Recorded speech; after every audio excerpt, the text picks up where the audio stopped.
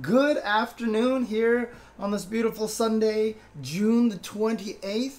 Welcome to the Sure You Can Scrimmage, the beginner Street Fighter V tournament where we have players who are ranked gold and under be able to play against each other in a tournament bracket, get some Smash.gg experience, get some tournament experience, get some playing on stream experience, getting nervous and those kind of things like that. So it should be a lot of fun. This is the third one.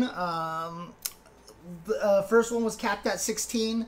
Second one was capped at 32. This one's capped at 32. But we actually hit the 32 players this time. And not only that, but I've seen a lot of people say, dang, I missed the registration. I didn't get in time. Which means 32 cap might actually be too much. So I might actually, too little, I should say. So at some point in time, I may try to extend the cap to 64 as well to see how that goes. Of course, that makes the tournament bigger, the bracket bigger. The tournament will run a little bit longer. So I don't know how much, time commitment people will have and such. And obviously makes it running the event by myself a little trickier. But let's go ahead and go to the first match, actually. So what I'm going to do is I'm going to jump to the back of the queue. And Cuban Missile and Owen, you guys can start your match. Yeah, I had it unplugged. That would definitely cause something like that to happen. So we've got the Cuban Missile with Honda. Also, let me know how the game volume is and everything like that in the chat, if it's too loud or if it's at a good volume. And it is going to be Honda versus Nash. Interesting. And just in the Southeast CPT event this past weekend, we saw some high-level Nash play from one of the players who actually got top 8, a character who, is considered on the lower end of the tier list, but clearly still capable of winning. Honda, of course, is a character that many people, jokingly say eats glue, but we'll see how this matchup goes. Of course, the online spectator mode always has this thing where, you come in late, so it fast forwards to catch you up. So that's what's going to happen. Good block. And a punish with just a raw V-trigger. That's one of those things. You activate V-trigger, you have the V-trigger in mind ready to go. So you just go for the V-trigger, but you always want to have your punish combo in your brain. So that in situations like that where something gets blocked and it's punishable, maybe he wasn't sure if it was punishable. But if you know it's punishable, you'll do something that's higher damage. So for example, button into V-trigger at least would have gotten a little more damage. Ooh! Oh god, he thought, you know what? Owen thought that there was probably going to be 2 headbutts on block. And so he blocked one and didn't realize it was going to stop. And yeah, this is the power of Honda when you play Honda. Yeah, see? Here's the thing about Honda. If you want to get into Street Fighter V, if you want a good character to start with, Honda's not a bad character to start with because doing hand slaps is a very, very powerful weapon because that light hands and medium hands are plus on block, so you can kind of just do hands all day. And if the opponent is unaware of the frame data and such, it's a very difficult thing to manage against. It's a very tough situation. See, here you go. When you block Honda's hands, if it's the medium or the light one, he's plus. And if you try to do something and he does a light button, he'll beat you. But if he does hands twice in a row, you can actually blow it up pretty badly with a slow move like that crouching heavy kick. So that's something that you have to be willing to throw out against Hondas every once in a while. And it's a scary thing to try to do. Oh, look at that! Kara stomp in the hand. Yeah, see, this is a tough situation. If you don't know how to handle Honda, if you don't have the knowledge of how to deal with Honda, this is exactly what happens. You block hands all day and you get beat up. I like that. That emote is perfect, Kino Theater, for Honda. Yeah. And see, what's going to be tough about this situation here, especially for a player like Owen, he's just going to be sitting here and thinking to himself, oh, dang, I got beat up on stream, and that feels bad and everything like that. But really, honestly, what happens is against Honda, this happens a lot. And Honda's one of those knowledge check characters. If you do not have the knowledge to fight Honda, Honda's gonna blow you up. And in fact, maybe at the end of this entire stream, I'll actually just add a special how to deal with Honda kind of section because I think a lot of people have trouble with fighting against Honda, especially at this level over here. Okay. Here we go. It is going to be Starix with the Akuma versus Godjove with the Cammy. Okay, this is going to be a tough one. Two very, very strong characters. NZX. Dude, Justin Wong. Shoutouts to Mr. J Wong standing in the chat over here. I'll do that, Justin. Do you have a connection that I can actually contact? If you have a contact that I may be able to speak to, that would be super awesome. Shoutouts to Justin Wong. Always one of the most wonderful people in the community. Oh, yeah, you gotta punish that Tatsu right there. And you can see right now, Godjove a little bit stuck in the corner. That's a good back throw from Starix to put him back there, but then just a little carelessness and got himself back thrown in the corner. Good. Wow.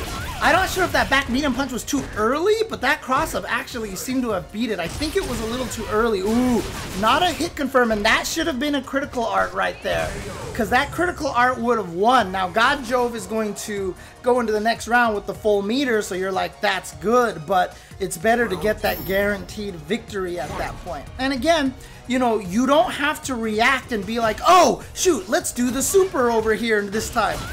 As soon as that meter becomes full, that is something that you should become cognizant of instantaneously, so that the next time you land something that can go into the super easily, you're all ready to use it. Keeping track of your meter and your opponent's meter at all time gives you a lot of information of what you and your opponent wants to do and what you're capable of at a moment's notice. And again, I really like Godjove having that back medium punch ready to go as an anti-air. Like I said, the first time I felt like it was just a little too early and it got crossed up, because back medium punch actually does pretty well even against cross-up distances. Slide in the DMs. I will do that. Round one. Dude, let Harper be a grappler. Let her go to the side of right. Okay, good footsies, good neutral from Starix there. I like the little poking with the crouching medium kicks. Standing medium punch is another button he might want to consider using. Good hit confirm.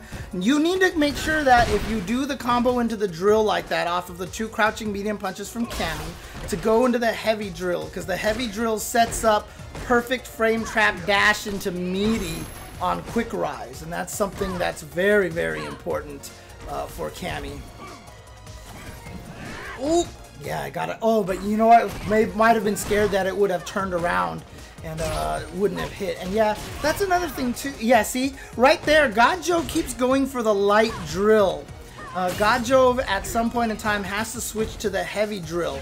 Not only does it give you the biggest corner carry, but like I said, also gives you the perfect frame kill setup for perfect meaties.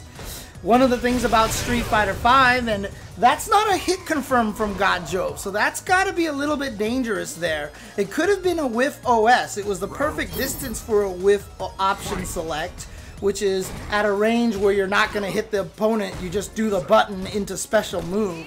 But I'm not sure if Godjove has that yet, because if he does, shouldn't be in silver. Because that's definitely a little bit more of a higher level tactic. And again, Godjove going with the light drill there. We're going to need to see that switch to the heavy drill at some point in time. No tech ride. Oh, wake up super. Did he touch a button? I don't think he hit. Oh, he did. Ow. Gonna be big damage right there. Godjove is up 1-0, by the way, and I have not updated the scores.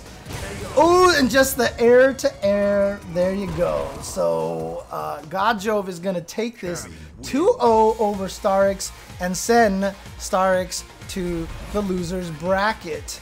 Hey, no problem, Solar Sunflower. That's the way it works, right? But you keep doing this, you keep coming back for more, you keep playing.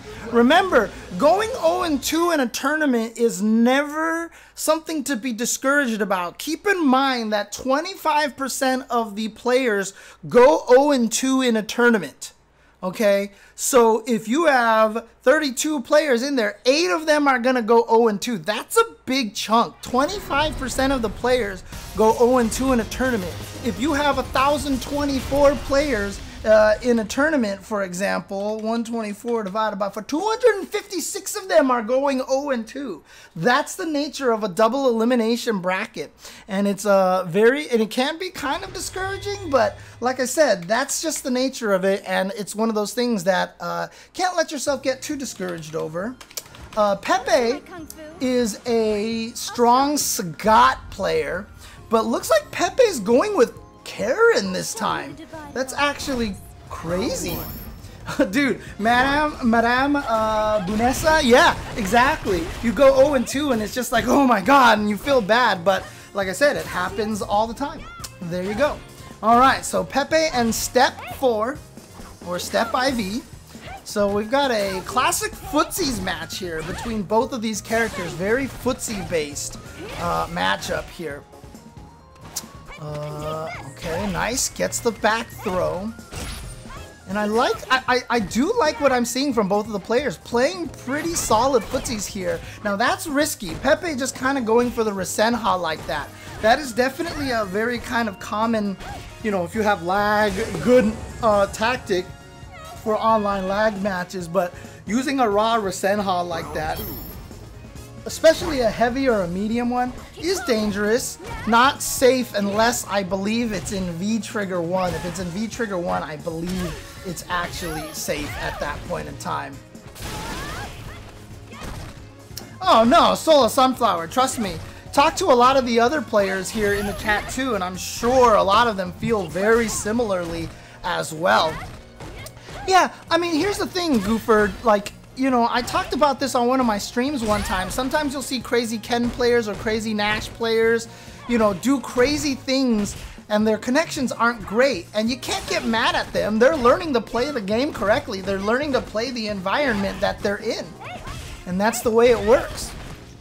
And so you can't really... Oh, beautiful bait! But no punish. And for Pepe, that's just one of those things that he's going to have to practice. All of you guys probably have to practice that. That should be dead right there. Yes, good job to Step IV. So the question is now, is Pepe going to keep with the Karen and try to learn the Karen, or is Pepe going to switch back over to Sagat that we saw what he was using 2 weeks ago in the tournament? Oh yeah, dude, don't worry about the jitters at all. That's the whole point of putting you guys into this situation. I want you guys to have the jitters. I want you guys to have the nervousness, because that will help prepare you for what it feels like when, you know, the quarantine is over. We can start going back to tournaments and such. It'll be exciting times, and then, you know, you'll go to your locals and play, and you'll already kind of have that experience, and that's probably the important part. Yes, and I will DQ the players who were DQ'd in the first round. So let's see here. Who got DQ'd? I'll do that in a second. I just want to make sure I'm still commentating the match over here so that the guys can get the advice over here. Ooh, missed the cross-up, but didn't use the cross-up button. Used jumping light kick. EX legs, is that going to be enough to kill? It is, yeah. And that's one of the nice things about having Kikosho for Chun-Li, is Kikosho really kind of lends itself to that kind of combo extension and quick kills in those low situations. As a player, when you fight against Chun-Li, and I say this as a person who fails to do this all the time and I get hit by it every time, you know, I talked about keeping an eye on your super meter and your opponent's super meter. Keep an eye on the V trigger gauge as well. Super important thing to do, because if you are not keeping track of your V trigger gauge, you are not realizing when the opponent wants to activate their V trigger. In the case for Chun-Li, she's always going to go for crouching medium punch into V-trigger, which hits low, which is such a good way for her to sneak in, because at a range in which you don't have to worry about that crouching medium punch, she's going to hit you with that activate V-trigger and you will die and lose a lot of life. So, oops, at Mary, yes.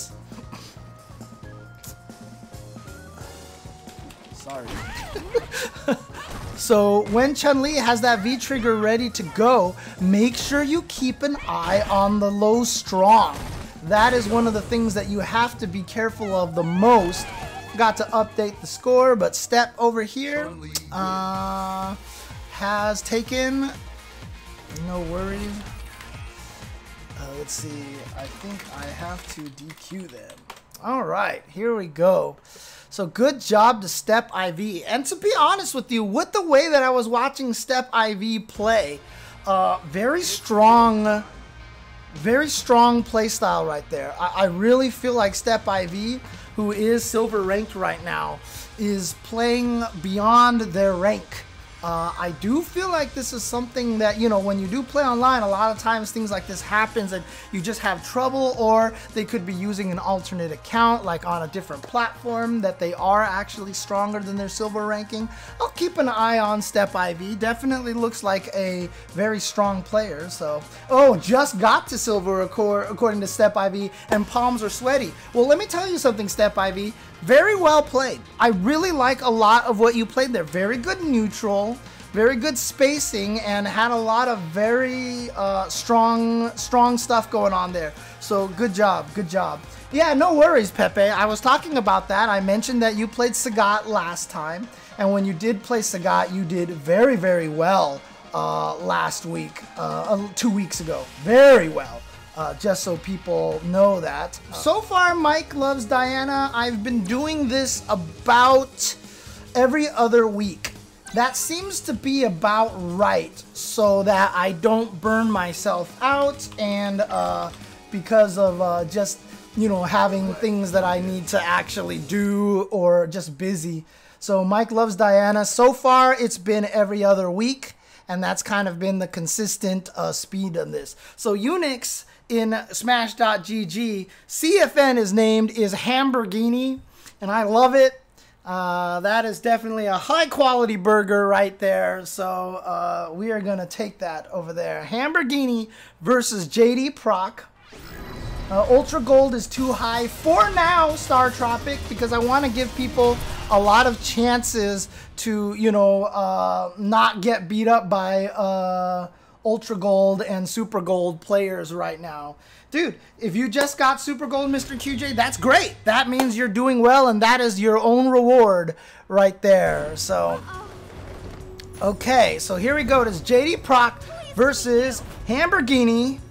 Gonna go, oh, I need that Stream Deck, man. I need that Stream Deck thing so that I can actually just start playing on command. Oh, wow, that was very quick. Nice. Okay, so JD Proc and Hamburgini going at against each other. Chun-Li versus Sakura. Again, a very standard footsies match here. Ooh, didn't quite get that punish there. I'm not even sure what the frame data on Chun-Li's crouching heavy punch is. It should be pretty it should be punishable. But I think JD Proc just missed it. And again, another miss there. Oh, I think Hamburgini was trying to go for jump into stomp or something, but came out with an offensive crouch heavy kick. Not sure. Or that was just like some sort of crazy setup. Ooh. Okay, knockdown. That is such a good buff for Chun. Here we go with the throw. And no quick rise from JD Proc. And JD, one of the things that I'm going to have to suggest to JD right now is he's got to learn the hit confirms. Every character has good hit confirm combos. They're designed that way. I don't think that there's a single character in this game that doesn't have at least a pretty solid two move hit confirm for you to make sure that you don't accidentally go into something unsafe like that uppercut there. And there again was the punish, -4. Okay, so Sakura's standing light kick might not be able to punish it. Because if I'm not mistaken, Sakura's standing light kick is 5 frames or is it 4 frames? Ugh. God, this is the hardest thing about Street Fighter V is you kind of have to remember all of this frame data to be able to play, you know, solidly like that, and it is a tricky thing. So it is 4. Okay, thanks, Mira, thanks. So it is 4, so it should be able to punish it, but you need frame perfect timing here. And see again, this is the biggest weakness from JD Proc right now is he is missing the hit confirms. Now that could be online lag, that could be just execution problem, that could be nerves of being on stream. So there you go. Oh yeah, that makes sense. Yeah, Boxer and Laura and Lucia. Now that you mentioned it, that's right. Yeah. Of course it's 4 because I get punished by that stupid move on my Lucia burn kick all the time. Oh man, yes.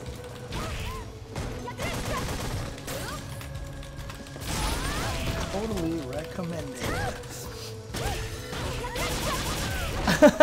Well, yeah, of course JD Proc is on bronze, but that's how you're gonna get stronger is learning how to hit confirm like that. And that's one of the things that I'm planning to tell. And one of the important things too is that when they come back and rewatch these matches, when they hear me talk about this, that'll definitely help them. So what I wanted to do was find Honda hit confirms for Sakura. And then there was a match on stream earlier that I wanted to give some advice on, and I can't remember what it was anymore. Round 1. Fight. I gotta do a better job keeping notes.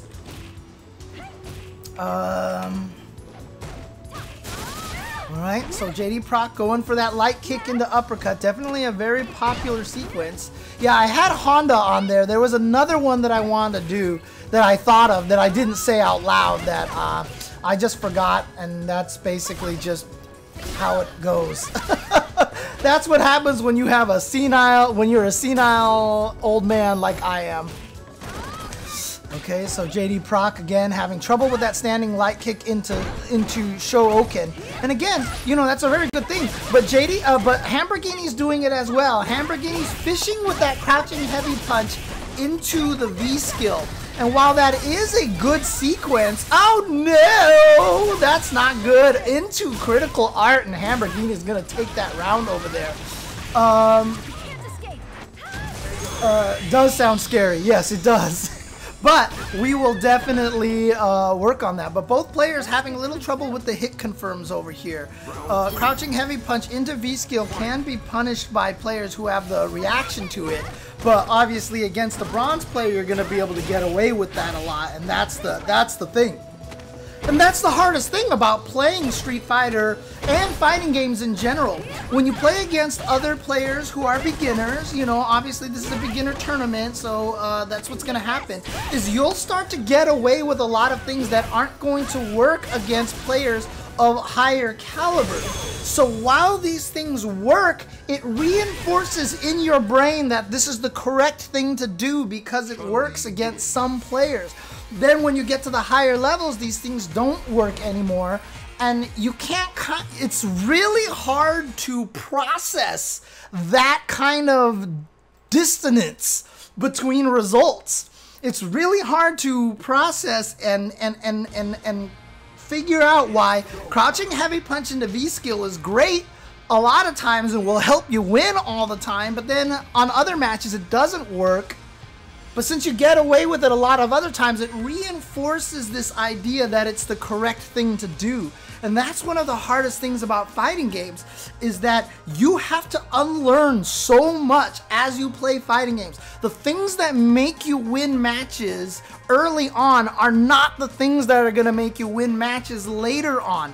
And it's so hard to figure that out and to really kind of process that situation. It's seasoned, yeah. It's kind of it's a weird dissonance, and it's very, very difficult to handle.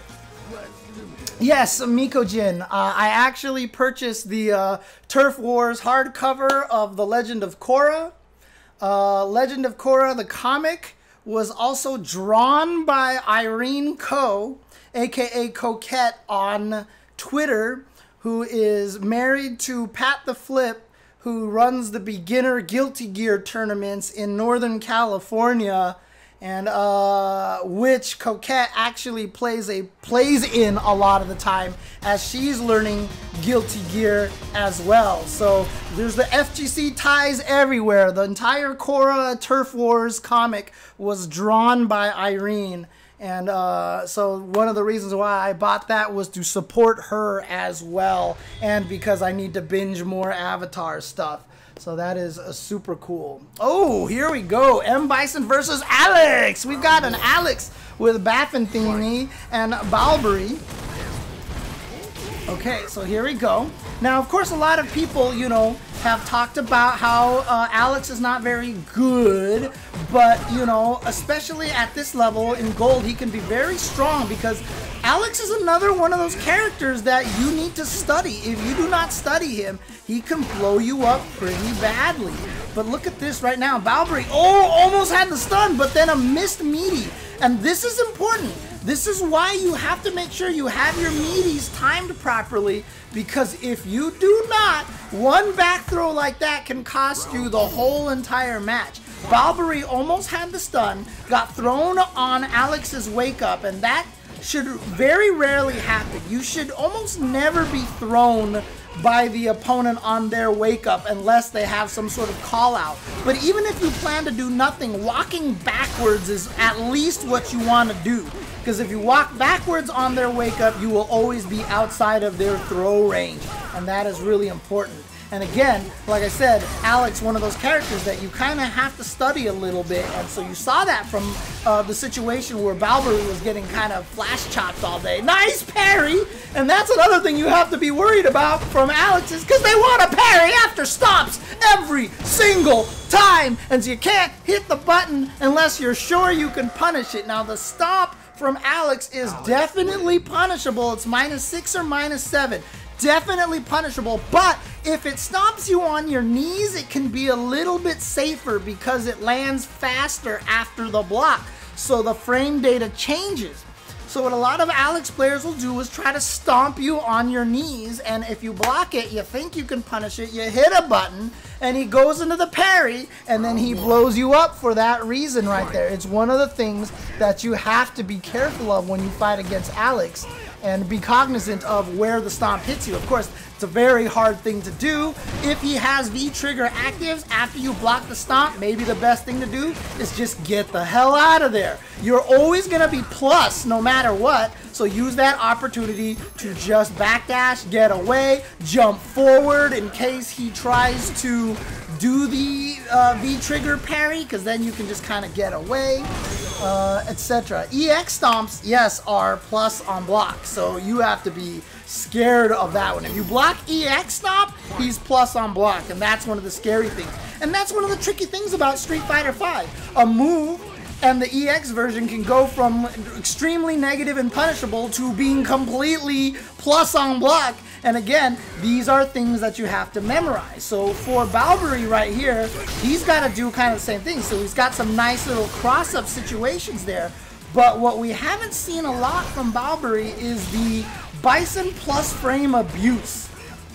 Let's see if we can see some. EX scissors are plus. Now obviously he doesn't have the meter right now. Standing heavy kick. We haven't seen a lot of psycho acts from Balbury as well. See right there, he missed the meaty, and that almost cost him if Baffin did not, Thingy did not, oh my god, the okie dokes. And again, so here's the thing, at the beginner levels, that kind of situation, flash chop into critical art, is a valid tactic. Because a lot of the times opponents are going to hit buttons on there. And it'll work at high levels as well. Don't get me wrong. But it is kind of a Hail Mary. And it is kind of one of those things that you have to be selective about it if you can get the right read on the opponent. The plus frames on Bipsin are Psycho Axe, Standing Heavy Kick, Standing Medium Punch, Standing Light Punch, Standing Light Kick, EX Scissor Kicks, everything. Everything is plus. for Bibson. So that's one of the things that you have to be concerned about. But there we go. It looks like Balbury is gonna go down, and Thingy is gonna take that 2-0. Yeah, trust me, Bison is very, very it's why a lot of people hate fighting against Bison, because he has that ability to oppress you with those buttons like that. So okay, hasn't confirmed it yet. I will fix that in just a little bit. Bison plus frames. Alright, so here we go. Step IB versus Dro SFB. So Dro versus Step.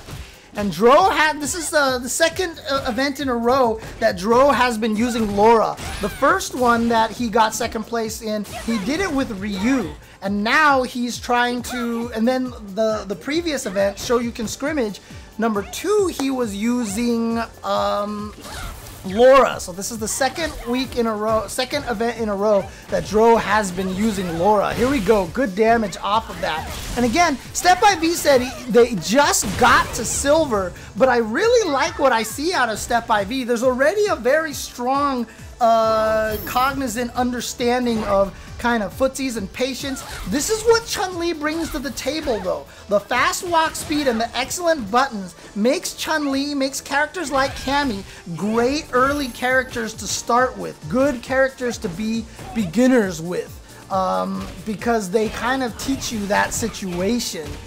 Let's see, here's the Nero. Let's see, submit.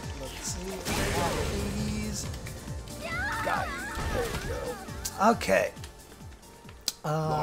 Back to the stream over here. So it looks like Dro is going to take that first match. Sorry, I didn't get to commentate that second round right there because I was trying to do some TOing stuff over there. Oh, you ran into Dro playing this Laura online like yesterday. That's awesome, Shin Air Bear. That's awesome. All right, so here we go again. Back to the situation again, and Laura's another one of those characters that will blow you up if you don't understand the Laura situations. And what I'm seeing from Dro right now is really, really strong set play performance right now. I really like what I'm seeing out of Dro's play. A very marked improvement of the Laura from the previous 2 weeks ago. Learned a lot with this character, it seems like already. Learning some of the frame data setups. And so Step by V is having a little bit of trouble here fighting against that. So what I like from Step by V right now, Step by V is doing very well in the neutral. I like the neutral game that Step by V is playing. However, what Step by V is missing right now is the fact that they do not have the Laura knowledge, and just doing things like hitting buttons on their wake up. That's what it was. That's what it was. Oh, no, I already wrote that down. So there you go. So Dro there, dominant performance there, but no surprise because, again, Dro has been placing second place in this tournament for 2 events in a row. And, you know, if Dro can get here to top 3, you know, for 3 events in a row, and someone like Interceptor can get top 4 for multiple events in a row, that's really great. And what's great about that is then, while Dro and Interceptor, if they remain in gold and other players are thinking, wow, these guys are too strong for the beginner tournament, what happens is they become the experts, right? So when we're in a situation where you are a top player and you're a gatekeeper, but you're not quite NuckleDu, you're not quite Punk, you're not quite Idon, when you play against these kind of players, when you go and play against a Rushdown in the Reddit tournament, those are the guys that you're gunning for. Those are the players that you know, you're glad they're in the tournament because they're always there to keep you in check and to make sure that you know what you're gunning for. By having players like Dro, like Gypsy Danger, like the Interceptor, repeatedly making top 4 or top, you know, repeatedly getting high in the beginners tournament, is that sets now the rival for you. It sets for you the goal of what you want to beat. And now when you run into Dro or the Interceptor in the match, you think to yourself, oh God, it's them. It's like you know, other people running into Punk in actual, you know, majors and such. So by having Dro and Interceptor and Gypsy Danger and Kino Theater and players like this that consistently perform well in these tournaments, they become the targets for you. They are the ones that if you can beat them, you will pop off in your house and be like, oh, yes! And you know, and when you play them, you'll get the nerves like, oh my god, it's Dro, he's so good. His lore, I've seen him, he's so good.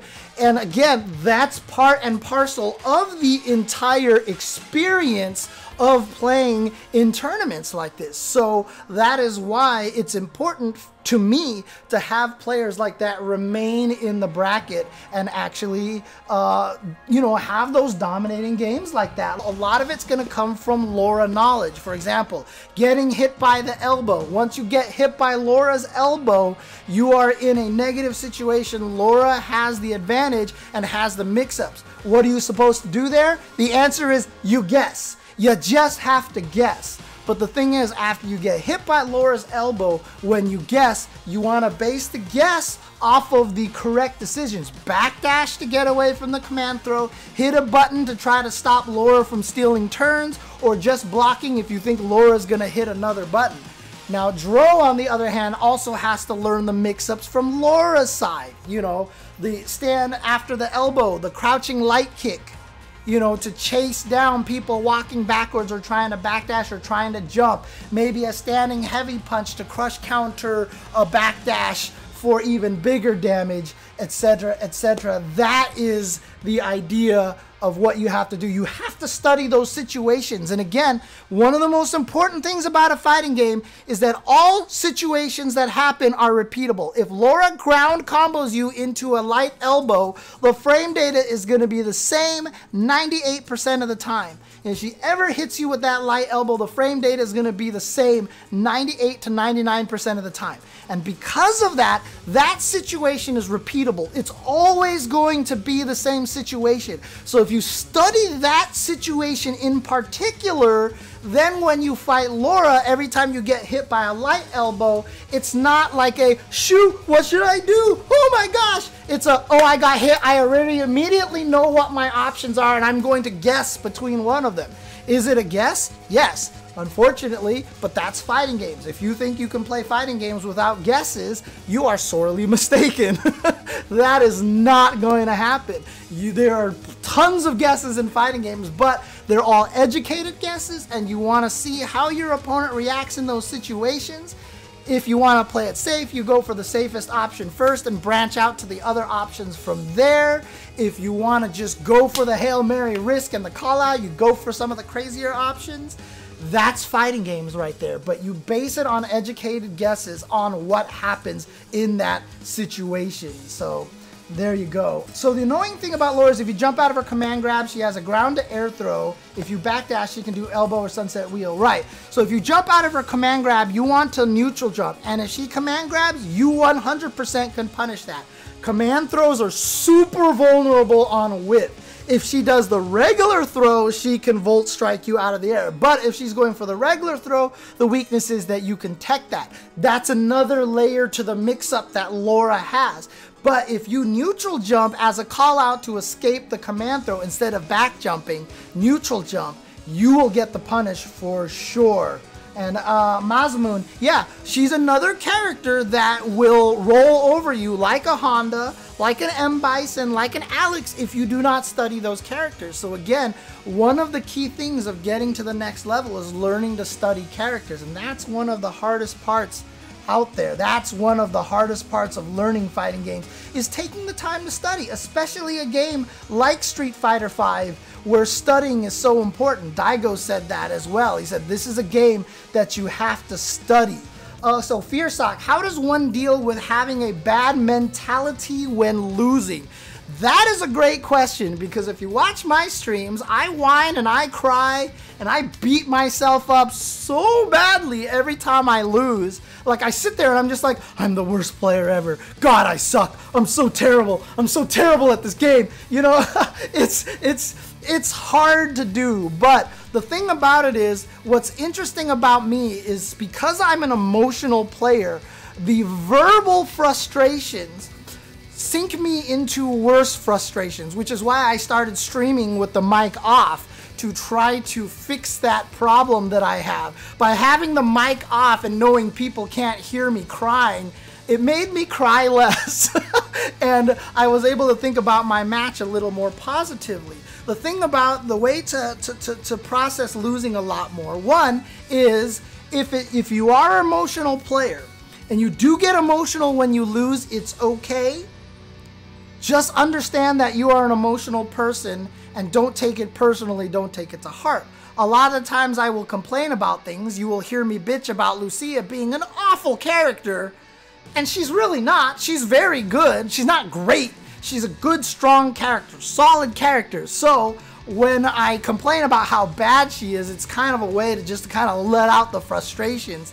But at the same time, in my heart, I don't believe it. And I know that I'm just using that, saying that as a means of an outlet, as a vent. That is a way for me to vent. And that's kind of one of the important things to keep in mind. Secondly, like Pepe says, keep losing. Keep losing. And make sure you try to learn from that. Because one of the hardest things about fighting games is when you lose, you can't process why you lost. And that's the hardest part about fighting games. And this is why fighting games in this day and age are significantly harder to learn than they were back in the day of the arcades. Now that sounds ironic and sounds backwards of what everybody says. Everyone says, look, you've got all the tech out there on YouTube. You've got all this information. Learning fighting games is so much easier now than it was back in the arcade games, arcade days. And I will disagree with that. I will disagree with that because when you find your local arcade that you played at, when you lose, you start making friends with other players while you're there. And you just get frustrated and you vent your frustration. I don't know what to do. And then somebody else standing next to you go, hey, so when Laura hits you with the light elbow, you're actually -2. So here's your options and here's her options to escape that. And you actually get the ability to discuss things with people. That just tended to happen when you showed up at a local a lot and people started getting to know each other. When you play online and you lose, there's nobody there to tell you anything. There's nobody there to point out to you that this is negative, stop doing that, that you're sweeping too much, stop doing that. And it actually makes it harder to learn fighting games in today's age than you did back then. Another reason why we're running the Sure You Can Scrimmage is because now you're in the Discord after you lose to people, you have these people to talk to. I'm trying to simulate the arcade environment in which you can talk to other players and get that kind of conversation going. When you play in ranked, a lot of times you don't get that conversation, so when you lose, you don't realize why it happened. And I've explained in the past, you'll fight a Urian, and the Urian kills you with an Aegis Reflector mix-up, and you're like, what am I supposed to do? That thing is too cheap. What you didn't realize is that you lost because you let Urian jump in on you. You only died because of the Aegis Reflector mix-up, and so Urian seems cheap. He is, by the way, by the Aegis Reflector mix-up, but you didn't realize that you lost because you're not anti-airing, and you don't have anybody to tell you that. And therein lies the problem with learning fighting games by yourself in a ranked environment. And it's very, very scary. And I wouldn't necessarily say fighting games are more complicated, Mr. QJ. Because Street Fighter V is unquestionably more simple than Alpha 3. Street Fighter Alpha 3 is one of the most complex fighting games that you'll ever play in your entire life. But when you're at an arcade and you're playing against other people, you have people to talk to about it. Being able to discuss fighting games with other people is the reason why the arcade culture was so I don't mean financially profitable, I mean skill-wise profitable and mentally profitable for this particular genre. By not having the arcade environment, we have changed the fighting game, learning fighting game path to something far more intimidating and far more difficult, in my opinion. So I am actually of the opinion that it is far harder to learn fighting games today than it was back in the day. It's not a popular opinion, but that's how I feel about that. So Alpha 1 was stupidly simple. Screw that game. Anyways, not that the game was bad. The game was bad, but you know, it's fine. It's fine. Being able to chat about the game with Mira and Eli and everyone in the chat has been really good for my interest in the game. The interesting thing about fighting games is that fighting games by nature is a very social genre. And that's why the online experience for fighting games, I have been saying for years, and I'm gonna say this for the beginners out there. This is targeted expressly for the beginners out there because I want them to understand that they're not wrong. That the ranked online experience in fighting games is one of the most miserable experiences in video games today. There is nothing enjoyable about the ranked experience playing online. So if you're playing it and you're getting frustrated and you're getting angry and asking yourself, why am I playing this? I can't get any better. You're not alone, and you are 100% justified for feeling that way. 100% justified. Don't ever feel bad for feeling like playing online ranked is miserable and you're suffering. Because you know what? It is miserable and you are suffering. And that is the problem with fighting games online. We have to figure out a way to craft an environment in which it becomes more enjoyable and something that is more social. Hey, look, sure you can scrimmage. That is one of the points of this whole things. And like Colt Steele says, SF5 often makes me feel just as bad when I win. Absolutely, because sometimes you feel like you don't know what you're doing and you win and you're like, did I really learn anything? You know, and it's just like, it's a tough thing to really grasp. Right, you lost like 400 LP between yesterday and today, and it was just miserable because I kept facing people way better than I am. And Madame Bunessa said she lost 1K yesterday. Exactly. Online ranked experience is a miserable experience in fighting games. And if you feel bad and you feel frustrated by it, it is 100% justified. And it is something that, you know, it's not for everybody. The grind is hard, but, you know, the desire, the fact that you guys are still playing, still entering this tournament and all acknowledging how frustrating the online ranked experience is, shows that you have that drive. But sometimes the drive is hard to maintain. Again, why it's helpful to have that social environment, to have people to help you, to continue to encourage you, to continue to prop you up and discuss strategies. On the come up, it was really helpful that me and my brother who played, we would just sit there all day and be like, this is what we should do with Honda. Hey, I figured out this strategy. Hey, I did this. Wait, let me test this. And we would play and test things and stuff like that. Again, fighting games are inherently a super social genre of video games, even though they're one-on-one. By taking that social aspect away from fighting games, we have changed the way fighting games play and how we learn them, and it makes it very difficult.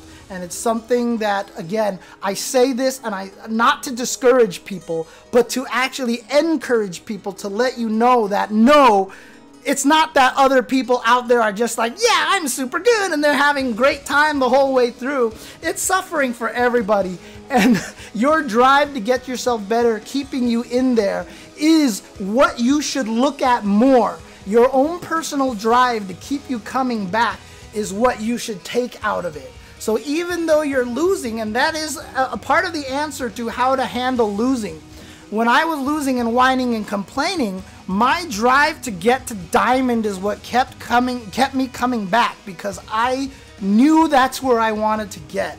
And regardless of how bad I was playing and how frustrated I was getting during my gold and platinum period of playing online, that drive kept me coming back. And that's one of the things that, you know, you want to process as a player when you play online. How do you handle losing? The fact that you keep coming back and playing more tells you a lot about yourself as a person. Now you just have to start being A, willing to learn, and B, willing to start dig deep inside yourself to accept the fact that a lot of the problems are coming from your own personal skill and personal strength.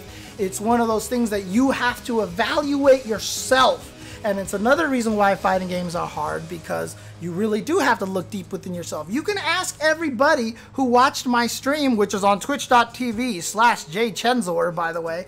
Though I haven't been streaming a lot, I admit, so there's not much to see there. But hopefully I'll be streaming again soon. But the time that I finally got out of Ultra Gold into Platinum, when I was in Ultra Gold and I was frustrated and I was cranky and I was miserable, the moment that I flipped the switch that got me out of Ultra Gold was when I looked at myself and I said, why do I think I deserve to be better than Ultra Gold? I was like, I don't practice. I play once every 2 weeks. I don't study matches. I was like, why do I feel like I should be better than Ultra Gold? I am an Ultra Gold player. And so from there, I played more, I studied matchups more, and then I got to Platinum, and I kept growing from there. And that was the key. It was a lot of introspection. It was a lot of understanding that the fault lay largely within myself. And that's one of the things, like I said, that's the drive right there. So if you're losing a lot, but you keep coming back, learn to look at that drive that you have. And that is what's going to get you to process those losses. That's what's going to get you to be a stronger player, because if you have that drive to keep playing, that means you have the ability to learn, the willingness to learn, and the strength to learn. And that's the important part right there. Take that aspect of your struggles and use that as a positive of yourself. Learn that to see the strength that you have to keep playing fighting games. That you're not letting these losses get you to quit fighting games. Because you could easily be like, this is dumb, and stop and be gone. But you keep coming back because there is a desire for improvement. And that's what you've got to draw your strength from. That's what you have to pull the inspiration from. The inspiration through your own strength, through your own desire to win. So let's do that. Set game alert. Back out over here. So we've got those two. So here's the thing. 2 tournaments in a row, if I'm not mistaken, Dro has gotten 2nd place, and 2 tournaments in a row, the Interceptor has gotten 4th place. So this is definitely a match of the higher order here, top players over here. So now here's the important thing. If you guys have been watching and paying attention, I think these guys have played each other before as well. So let's see how much they remember. In fact, I was going to talk about it, but I'm not going to say anything because I want to see how much these guys remember about each other. Because this is another part of the skill of learning fighting games, is remembering these kind of things. So I'm going to wait to see if they remember, because there's definitely very distinct personalities that they have when they play in Street Fighter V. So we'll see if they can remember these things themselves. No worries, Mazmoon. It's all good. So let's do this. Joe, I'm assuming, yeah, Mazmoon is the Interceptor here. So let's do this. And see, look at this cool thing. Step, Ivy, and Star X running some sets. That's cool. And see, that's the important thing. And then have the ability to discuss it. You can do that in the competitors chat of Scrimmage and the general chat of UltraChenTV. If you also want to, you can join the jchensor Discord as well. And there's a lot of matchmaking in there as well. There's a whole matchmaking bracket in there. If you guys want to, let's see here. Oops. How do I always forget how to get these dang invite links. Where's the invite link? I'll get the invite link later for you guys. Okay, back to this match over here. So Dro going against the Interceptor here. I love OG Claw outfit. Okay, gets in there with the slide. So since they're playing right now, they're probably kind of half listening to this. The Interceptor, I've talked about this before, needs to strengthen the neutral game with Vega a little bit. What the interceptor likes to do, plays a very defensive, and I don't say this in a derogatory means, but it's just an indication of how they plays a very scared kind of game. Lots of distance, lots of slide, lots of off the wall. Most everything that he plays is a distance game until he gets, for example, the command throw to be able to try to get up the dash into a follow-up command throw. What the interceptor has to do is start improving the neutral game a little bit. Start playing a little bit more aggressive on the ground and be a little bit more strong in the close-up game. Here we go.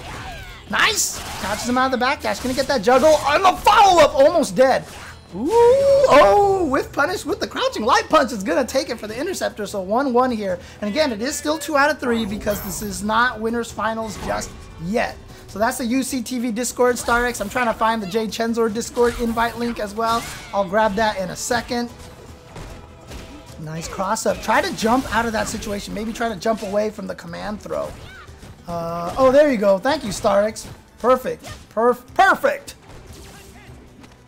Oh, no. Yeah, that V reversal is very tricky to deal with, especially because Vega has 2 different timings on that V reversal. Can be very, very tricky to punish.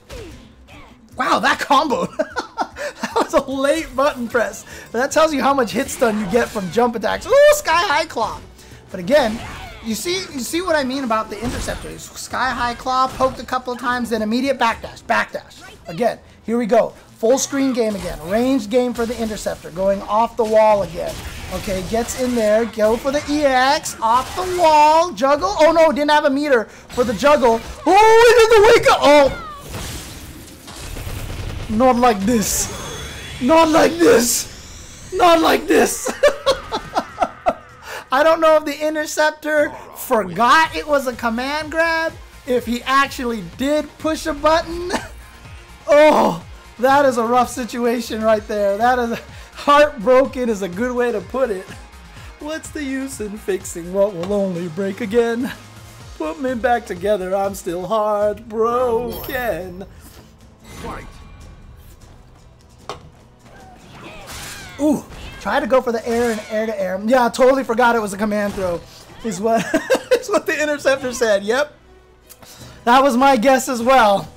Oh, that's a rough situation. You're like, haha, I baited it out. I'm a genius. Oh no. I'm a genius. Oh no. Oh, it's one of those situations there. Yeah, so we'll do that a little bit here.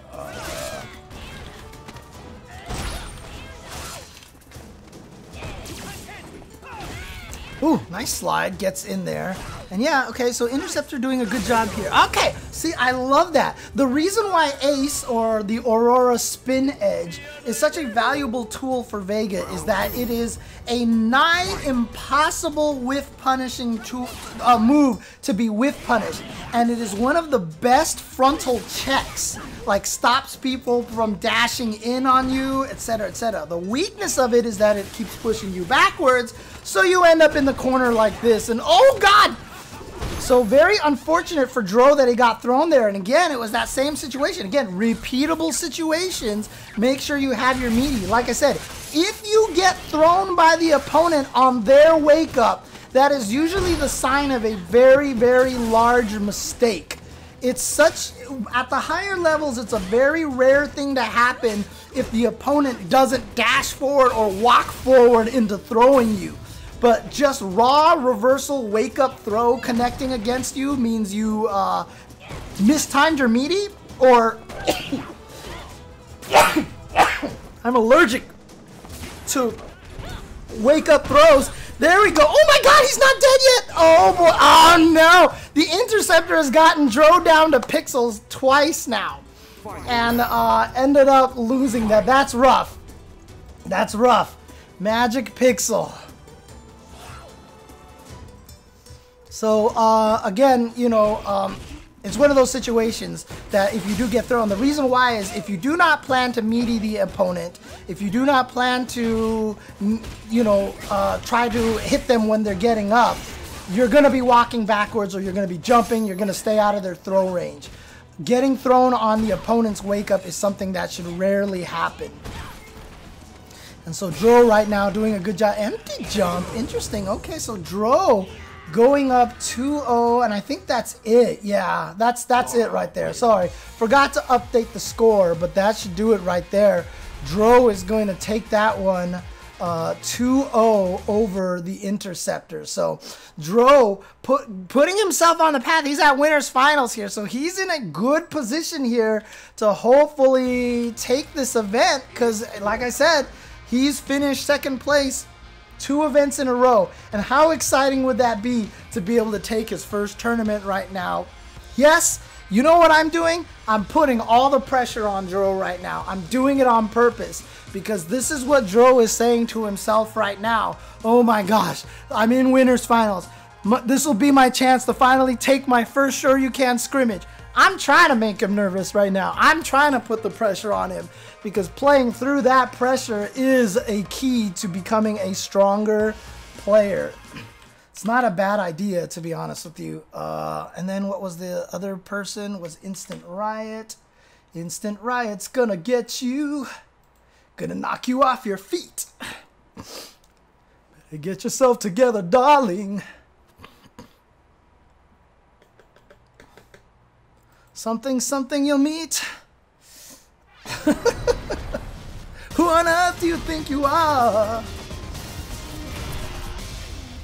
Here we go. Baffin thinking with the Alex and Instant Riot with the poison. That girl is poison.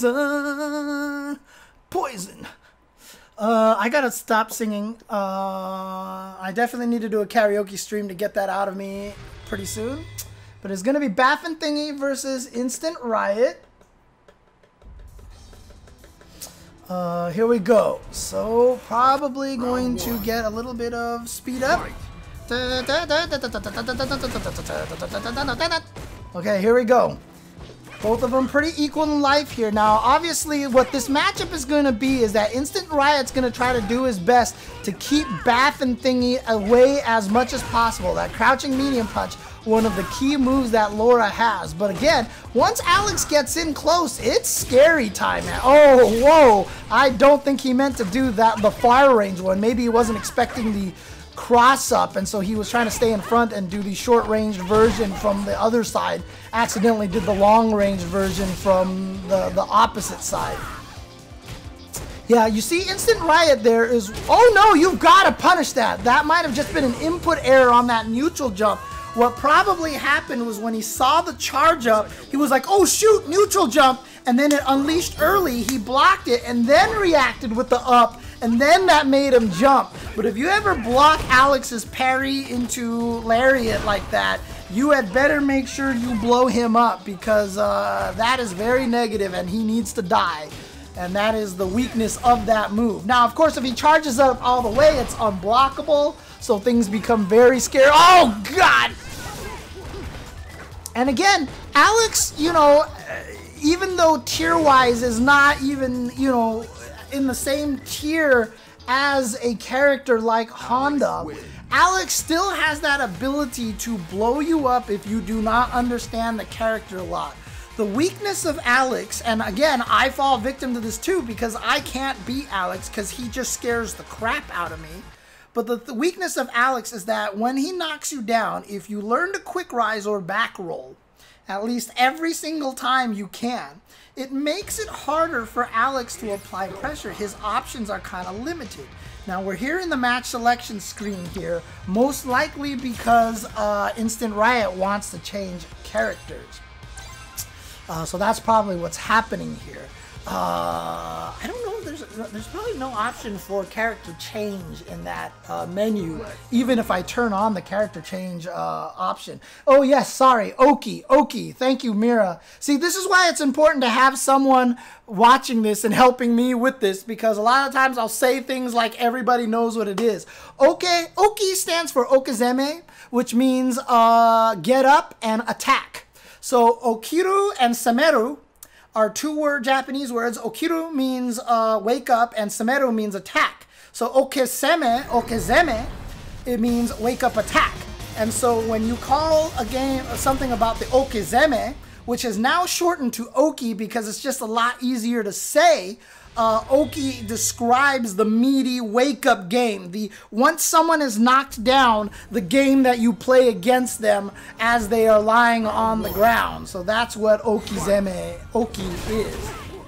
So Instant Riot now changing to that Karin, aka Ingrid. Boo! I don't like Ingrid. But so far, Bath and Thingy doing a great. Yeah. And see, that's the hard part too. It's like, is that the stomp? Is that the, oh god? And then it's the stun gun headbutt and it grabs you. And Alex is one of those characters who can okie-doke you to death. Can okie-doke you to death. Am I stomping? Am I headbutting? Am I elbow slashing? Am I dashing? What am I doing? And if you play very defensive against Alex, you will lose.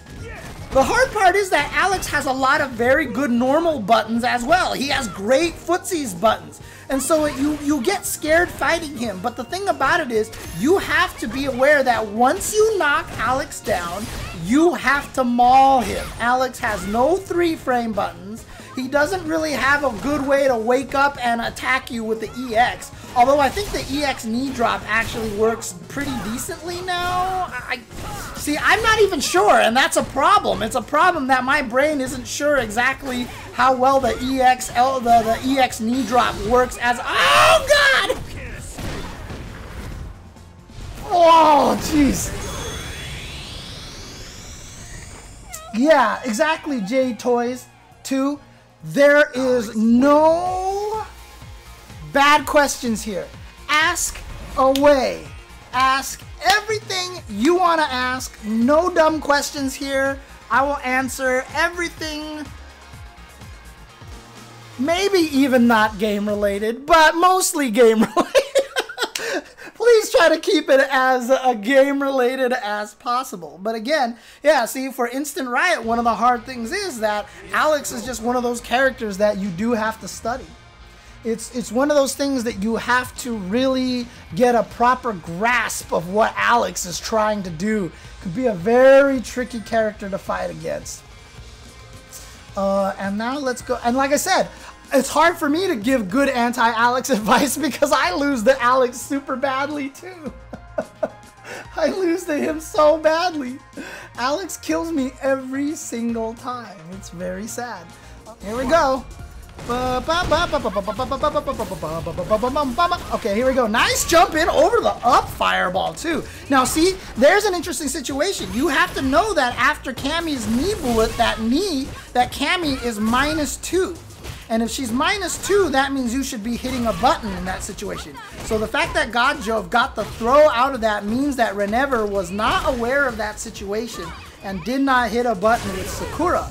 And again, this is one of the things that makes Street Fighter V fairly difficult. It's a lot of memorization. It's a lot of memorization of situations. But again, the situations are all repeatable, so it should almost always be the same frame data every time.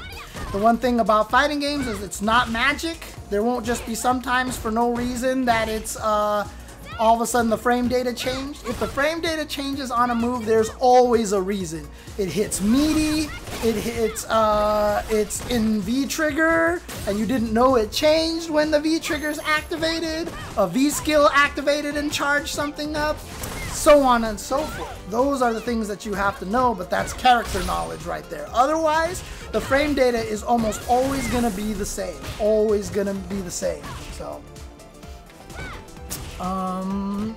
Gets the cross up and back throw. And Godjove has a lot of pressure, and yeah, the throw into the knee bullet is a common situation because it's an easy way to get a meaty. It's an easy way to get a meaty attack. Oh, that should be dead. Yes, into the uppercut. And that was beautiful stuff by Renever right there. Renever with the, you know, shimmy, walked back and then crouching medium kick, caught the whiff throw from Godjove. And again, the reason why shimmies work, which is basically you knock someone down and when they get up, you walk backwards and then the opponent instantly reacts with a throw tech, is because a lot of times you don't tech throws based off of them seeing them walk up to throw you. You throw tech based off of a sequence where the opponent doesn't attack. When you don't see the opponent attack, you think that means they're gonna throw. So you just muscle memory, you can't help it, you accidentally throw, and then you whiff your throw and you die. So that's why walking back works so well. And see right there, with Renever using offensive crouch heavy kick with Sakura, plus on block. God Jove hit a button afterwards and got hit. Renever did not have, however, the proper Sakura post 3 HK, offensive crouch HK follow-up. And we'll talk about that a little bit later as well, to help out the Sakura players, Renever and JD, who was playing earlier. Nice dash up crouch light kick. So again, you know, maybe Renever sensed a little bit of passiveness from God Jove, because when you see an opponent is down to no life, they know they can't walk into stray hits anymore. So they tend to become very defensive, and they tend to become passive. And so Renever dashing up in that situation, if that was the read that Renever had, dash up in that situation to apply the pressure, good call on them. If that wasn't the read, that's why it worked. And that's something that Renever is going to have to keep in mind in the future. And right there, we saw the crouching light punch from Renever into crouching light punch. Practice those 2 hit confirms. I'll cover that in a little bit as well. Oh, here we go. Ooh, got hit out of the air and went for the throw. A nice tech, but the overhead, the classic round ender. The classic round ender from Renever gets the overhead. See, I've watched too much Legend of Korra, so now I want to do one of the sports bending announcer voice at this point. And now Renever is at match point. Can God Jove stave off this, or will he be sent out of the tournament?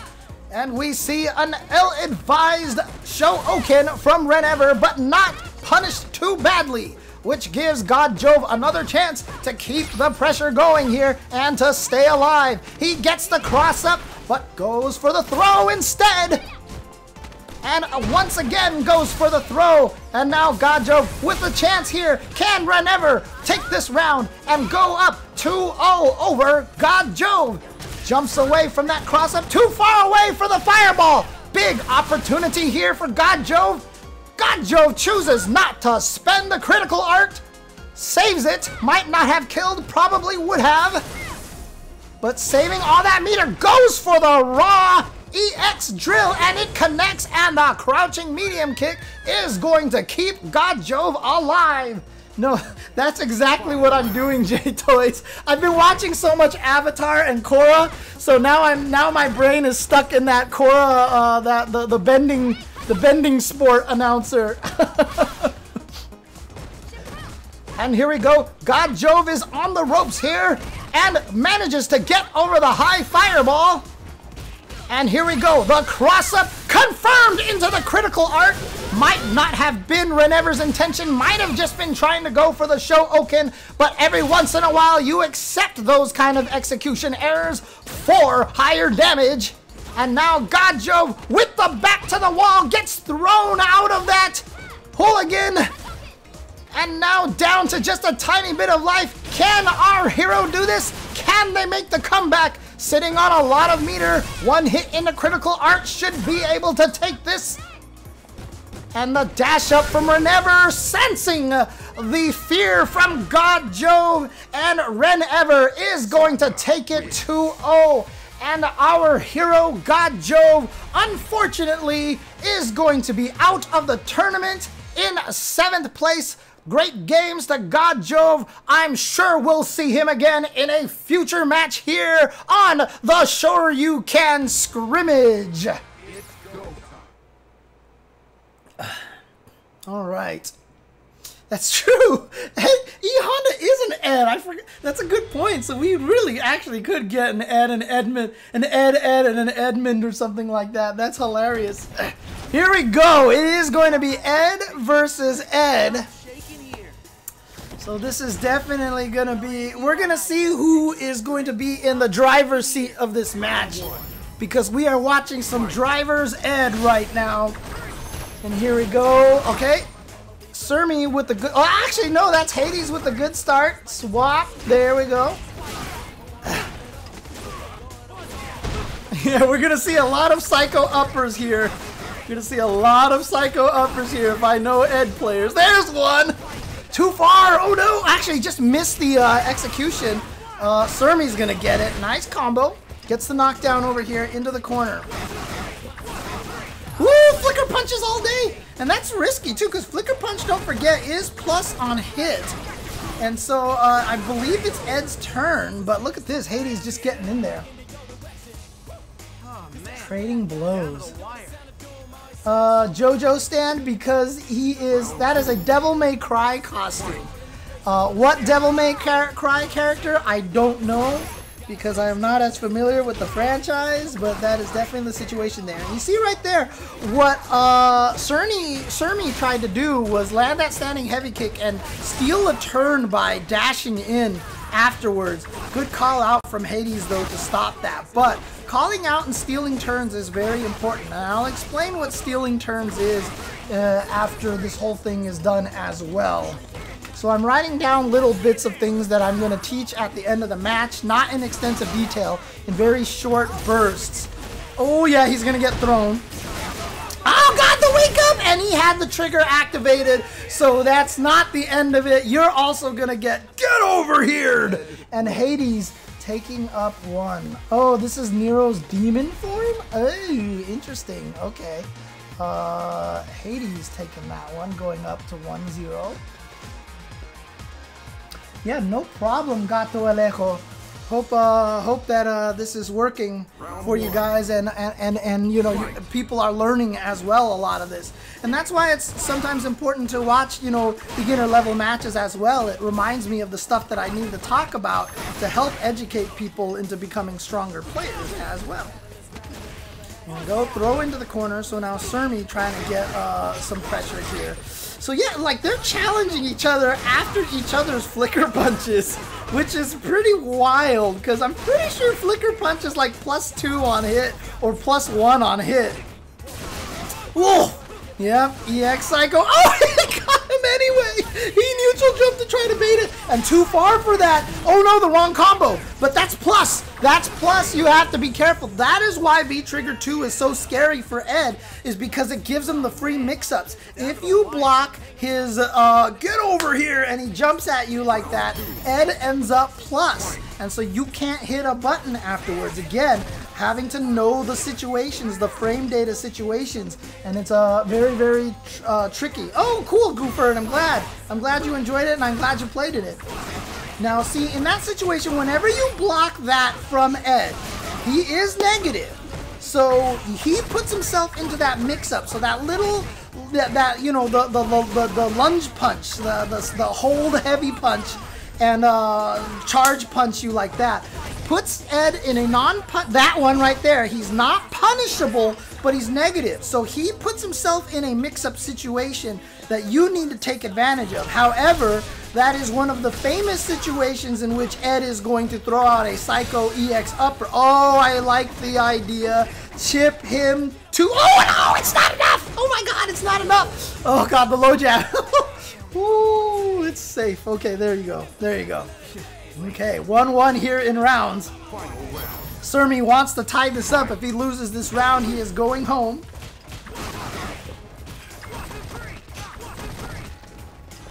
And when Psycho Flicker is blocked, it is safe on block now. Now, that was one of the ones that got changed recently. It changed recently, and I can't remember exactly the frame data of Psycho Flicker on block. I don't think they made it plus. I think they made it -2 on block. Oh, look at that, the double dash, stealing a turn right there. But now this time, Hades waking up with a throw. And it's interesting to see them go with the two different V-triggers. Gets the throw, beautiful stuff for Surmy. And you can see the aggressiveness from both players. This is what you're going to see from Ed players. Ed players tend to be very aggressive and very risk, not averse. What's the prone? Very risk prone. Because that's kind of what Ed has to do. Ed, outside of that V trigger 2, outside of sitting there charging for a full V skill 1, very hard for him to find the opportunities to get himself in plus frames next to you. And because it's hard in that situation, it does spur Eds to try to be a little more aggressive. Yeah, -2 on block, +3 on hit. So it's +3 on hit. It's just that Ed's 3-frame button is too far away for that to combo. So there you go. So again, -2 on block. So if you block Ed's Psycho Flicker, make sure you take your turn.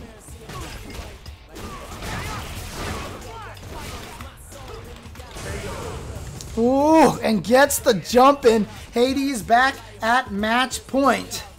Here we go. Round 2. Fight. Oof! Just ate the jump in. So it gives Hades... Oh no! That's kind of a little bit of a frame trap right there, but it's such a risk, because if you block that Psycho Upper, you get big damage off of that. Like this. Oh, but too far away. And yeah, that's one of those things that you're going to have to learn. Ed has stubby buttons. He has problems connecting those combos at a lot of ranges like that. Ah, Rice Eater. Is that the same Rice Eater from Canada, or is that a different Rice Eater? Rice Eater. Oh, the cross up, and he put himself into that range to get crossed up. He's just gonna eat that jump attack, but he drops his combo, and that's not a bad read right there. Oh no, no, no, no, no, no. Okay, that's a bad situation right there, and there you go. Hades is going to take it. Oh, you're not the Canadian Blanca player. There you go. I'm sure that happens to you a lot, Rice Eater. But congratulations to Hades, and good job to Surmi for the top 8 finish. Great stuff to Surmi. I like it. Top 8. Good stuff. And so here we go. Renever versus Instant Riot. And yeah, seriously, shout outs to everybody who works at Matcherino. Good job. Very great service. What a wonderful service that you guys do for the tournament community out there. Beautiful stuff. Instant Riot. Okay, so if everybody's a fan of Instant Riot because of the poison, now they're not a fan anymore because there is no poison, only Karen. But yeah, there are a lot of... well, there's your Sakura main, Amazing Pie. Renever's got the... Okay, here we go. And again, so Renever's got to work on that hit confirm off of the crouching light punch. It's easy to just go crouching light punch, crouching light punch. But we've got to work on the hit confirm on that because you're leaving a lot of damage on the table in that situation. Ooh, delayed crouching medium kick. And you see that Renever going for a lot of shimmies. I like that. And see, that was good right there. Instant Riot blocked the 3HK, which is the offensive crouch heavy kick, and didn't touch a button afterwards, knowing that it's plus on block. Oh, did Renever think that was going to win and kill? Because he just like stopped moving after that. Oh, missed the just frame Tenko. Missed the just frame Tenko, and that's hard to do. I'll teach Instant Riot some tricks on the just frame Tenko as well. Teaching about hit stop a little bit. Here we go. James doxing competitors. Hey, listen, Matt. Don't do. You're gonna get everybody chasing after me for that. Oh man.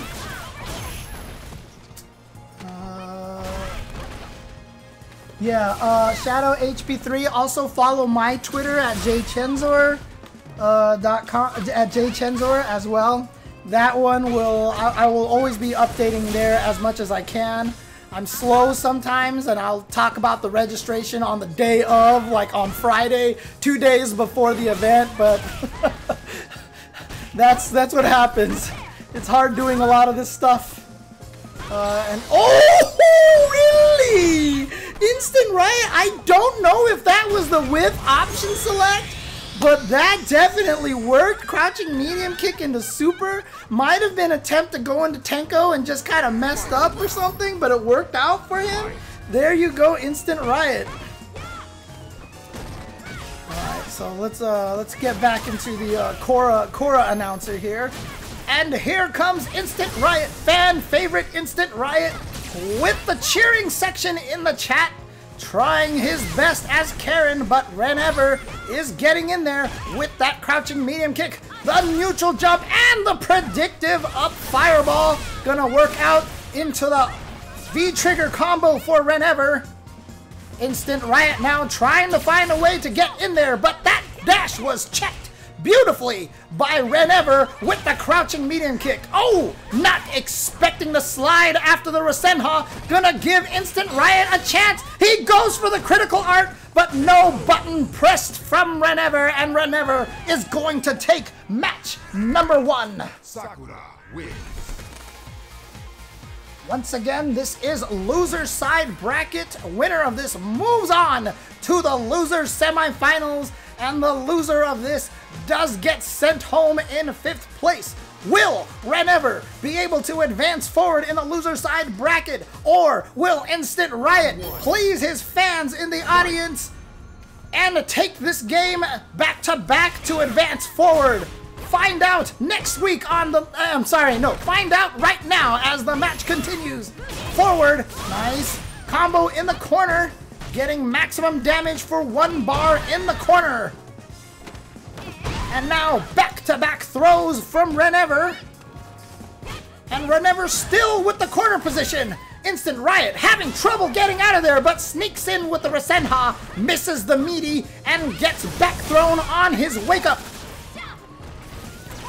And now for the meaty fireball, but due to no getting up off of the ground, that fireball didn't hit meaty. What a jump back right there. And Renever with the incorrect choice for the uppercut for the juggle. Doesn't matter. An input error from Instant Riot is going to cause that EX Rasenha to come out unwanted. And Renever is now at match point.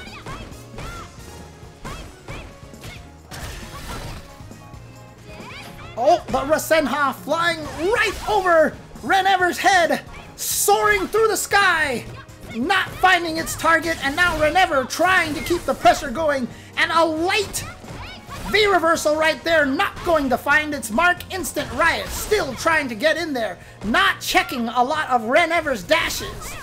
Renever has a lot of propensity to try to dash forward to gain that ground against Instant Riot, and Instant Riot falling for that quite often.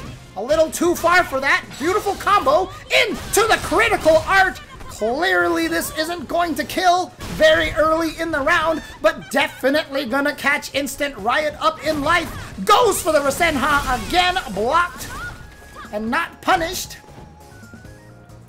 Instant Riot sitting on that V-trigger has not activated. Has to use that and chipping away at damage with the overhead. Here comes the V-trigger activation. Instant Riot now trying to find a way in, but Instant Riot has robbed himself of all. Oh no, the second hit didn't hit. What a misfortune for Instant Riot with the correct read, but the incorrect distance. The slide is not going to connect after the Rasenha, and Renever is going to move forward in the brackets, and Instant Riot will be going home in 5th place. So that was Renever 2-0 over Instant Riot. And again, shout-outs to everybody participating in this event. Shout-outs to everybody playing. I know it's nerve-wracking. I know it's like tough, and sometimes you play on stream and it gets very tense and everything like that, but that's kind of the point, and hope people are enjoying that. We're going to be heading to the other side of the losers bracket. Hades and Interceptor.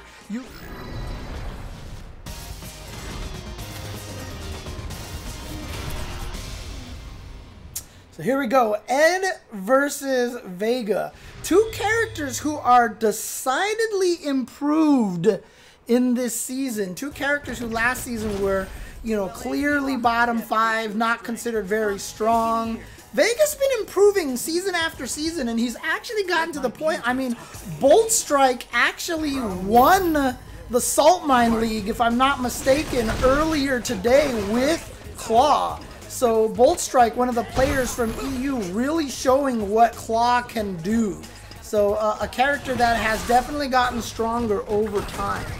The nice thing is about that off-the-wall strategy that Interceptor uses is that the wall dive has a very big hitbox, so it's hard to miss with that thing. So it can clip a lot of stuff. Players just have to get used to going air to air to stop it. Now this is scary time here because he has V-trigger. Ooh, he flickered him out of the air. Oh boy, okay, okay. Oh, nice backdash to avoid the slide. Wrong V-trigger input. Oh, wrong V-trigger input again. That's, I believe, if you hold down. Oh God, and he whiffed the EX Psycho upper, but no punish. Oh, he's gonna be able to combo off of that into raw roll. I have never seen that combo. That was definitely an execution error, but Interceptor will take it any day of the week. Any day of the week. Oh man, Platinum is tough. Platinum is tough because people are good in that area, but they're also still crazy. So it's really hard to find success. Now, there you see right there, that Vega roll is punishable. Very hard to punish, not because of frame data. Very hard to punish because the block stun is deceptively short. You recover from block stun off of Vega's roll so fast that if you want to punish it, you're almost better off mashing because the timing is so weird. So weird. And yeah, Intercept, I mean, if he loses this one, he goes home in 5th place. And as I mentioned, he has gotten 4th place 2 Sure You Can Scrimmages in a row. So can he try to improve on that rank? We will find out. Oh, you got to punish that. Yes, there you go. And here we go. V trigger 2 activated. Oh no, gonna get caught out of the air. Went for the command throw, but guess what? You're fighting an Ed. You are fighting an Ed. No probability distribution. There aren't a lot of G's. As Unga Bunga as G is not a beginner-friendly character. G is interesting because G's combo routes are very diverse. And he's got a lot of crazy things you gotta learn with that character. And also his defense is bad. So as a beginner, every time you get knocked down as G, a lot of times you can just get mauled to death. So as Unga as he is, he's not exactly the most beginner-friendly character in a weird way. Alright, King Bazuki, have a good one. Idom is definitely master rank.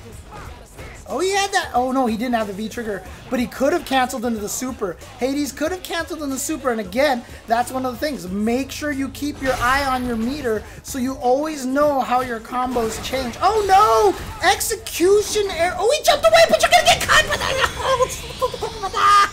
Oh, that was an unfortunate situation. He jumped back and escaped, and he's like, wait, it's still punching. I've got to, and then it was too late. Oh, that is an unfortunate. Interceptor has been getting robbed all day long, dude. He's been having a lot of these situations. Oh, man. Does he really rage quit a lot? I did not know. I did not know Idom rage quits a lot. It's tough when you're in Master. You lose and then you lose like 7 bazillion points and you win and you get like 2 points. It's tough a life of being in that Master rank. Oh yeah, punish that. Beautiful stuff. Good punish there. Got the cancel as well. And see again, Interceptor. Oh, that's I think. Was that what I wanted to do? Let's see. Did I have that? Oh no, I have that in there already. Okay. Oh, that's right. Metro M in that CPT tournament. That's right. Yeah. Gotcha. Okay. I remember that now. Yeah. Sorry, Metro. Okay. Yeah. So the interesting thing, so like I said, one of the interesting things, like I said, 4th place twice for the Interceptor, and Interceptor does not believe. And see, what's happening here from the Interceptor, the weakness that he's having is that he is playing the one-player game. When he gets the knockdown, he knows going up for the double dashing for the command throw is a good strategy for Vega. So what he's doing is he's playing Vega. He's playing the one-player game. What he's not doing is playing the 2-player game. The two-player game being that I'm fighting against Ed. Ed's like the EX Psycho Upper, and Hades has already shown me that he likes the EX Psycho Upper. So instead of going for the dash up command throw, he's going to have to start trying to bait out the EX Psycho Upper a little bit more. That right there is the difference between playing one player and two player, is adapting to who your opponent is and the character that they are, and making sure that you are cognizant that they want to do these kind of... Oh, what? He snatched him right out of the air with a Psycho Snatcher. Oh, the cross-up. Oh, yeah. You gotta punish those rolls. If you let Vega get away with rolls like that, life is not going to be fun fighting against Vega. And that's another one, too. That's a hard move to punish. But you got to learn how to punish it. I think Psycho Upper should be able to chase it down in time. If I'm not mistaken, it is pretty negative. Yeah, no problem. Have a good one, Eli and Mira. Take care, you guys. Vega wins. Hot Dog Tanaka. Yes, this is Mr. Chen, the commentator from Street Fighter. I am a part of the Street Fighter game.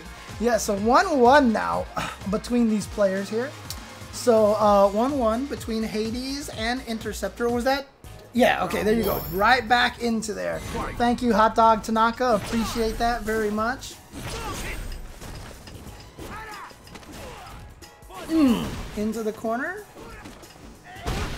Oh, missed that meaty throw. Like I said, getting thrown on the opponent's wake up means you made a mistake. And that's one thing that you have to understand as well. And that is a very important thing to grasp. Even getting hit by a button on their wake up doesn't mean you messed up. But if you get thrown on their wake up as a reversal throw, that usually indicates that you made a mistake at some point in time. Oh yeah, keeping himself safe off of that. And chasing down, and that's gonna kill. Interceptor is at match point to get in the top 4 once again. Can Hades prevent this from happening? They really should not do that, Shin Air Bear. Nobody wants to see me in a leotard. Trust me, nobody wants to see me in a leotard. Alright, off the wall again. And you see right now, Hades is having trouble dealing with the off the wall. A lot of the times to fight Vega's off the wall, you want to go air to air with him. See if he flies towards you and then do a jumping medium punch. I think with Ed actually punches up. So you can do just, there's that EX Psycho Upper again. And yeah, so that's that problem right there with the V reversal from Vega, is that he has the 1 flip or the 2 flip distance. And you have to react to it. It's a hard read, and that's what makes it actually pretty good for Vega. So, ooh, that hit so meaty that he actually got the follow-up off of the Psycho Flicker. That was pretty sick. Alright, back to the full screen here, even in life, trying to use the fireball to get in. That's a smart decision from Hades. Controls all that space, lets you dash in afterwards, so that's why the Interceptor goes for the off the wall again. The Interceptor gonna keep with that strategy, and again, it's working, so I'm not going to say that he needs to change the strategy or anything. The strategy is working pretty decently for the Interceptor right now. Yep, there's that off the wall. 9 seconds left on the clock. Ah, see? There you go. The Interceptor was listening to my commentary.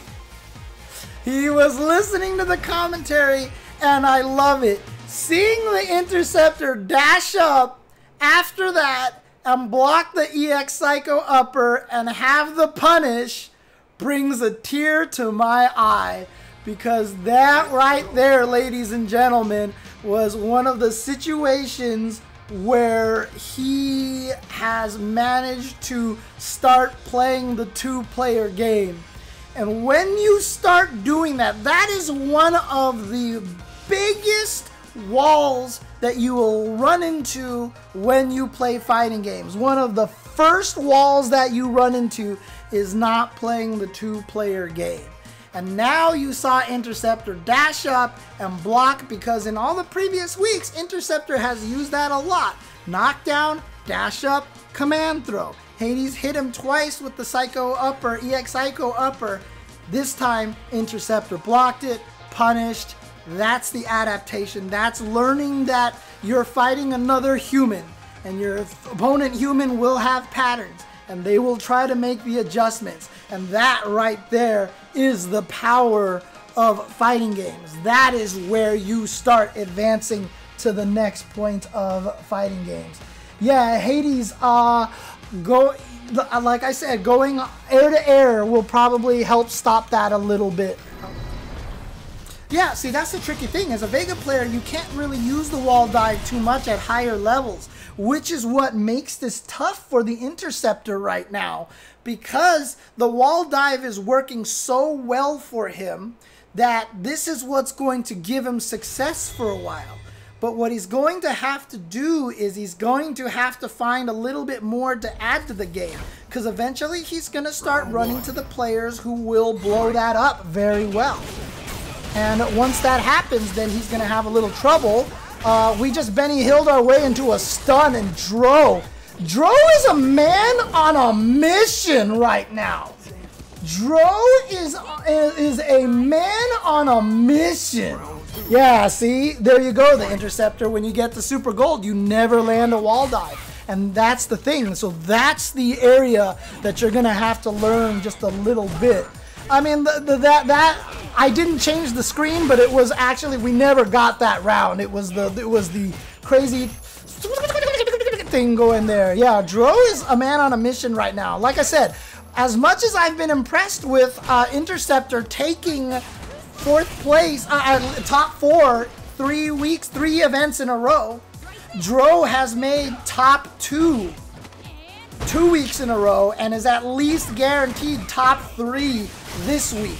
So if he can win this, he's guaranteed top 2, 3 events in a row. If he loses this, he's at least guaranteed top 3.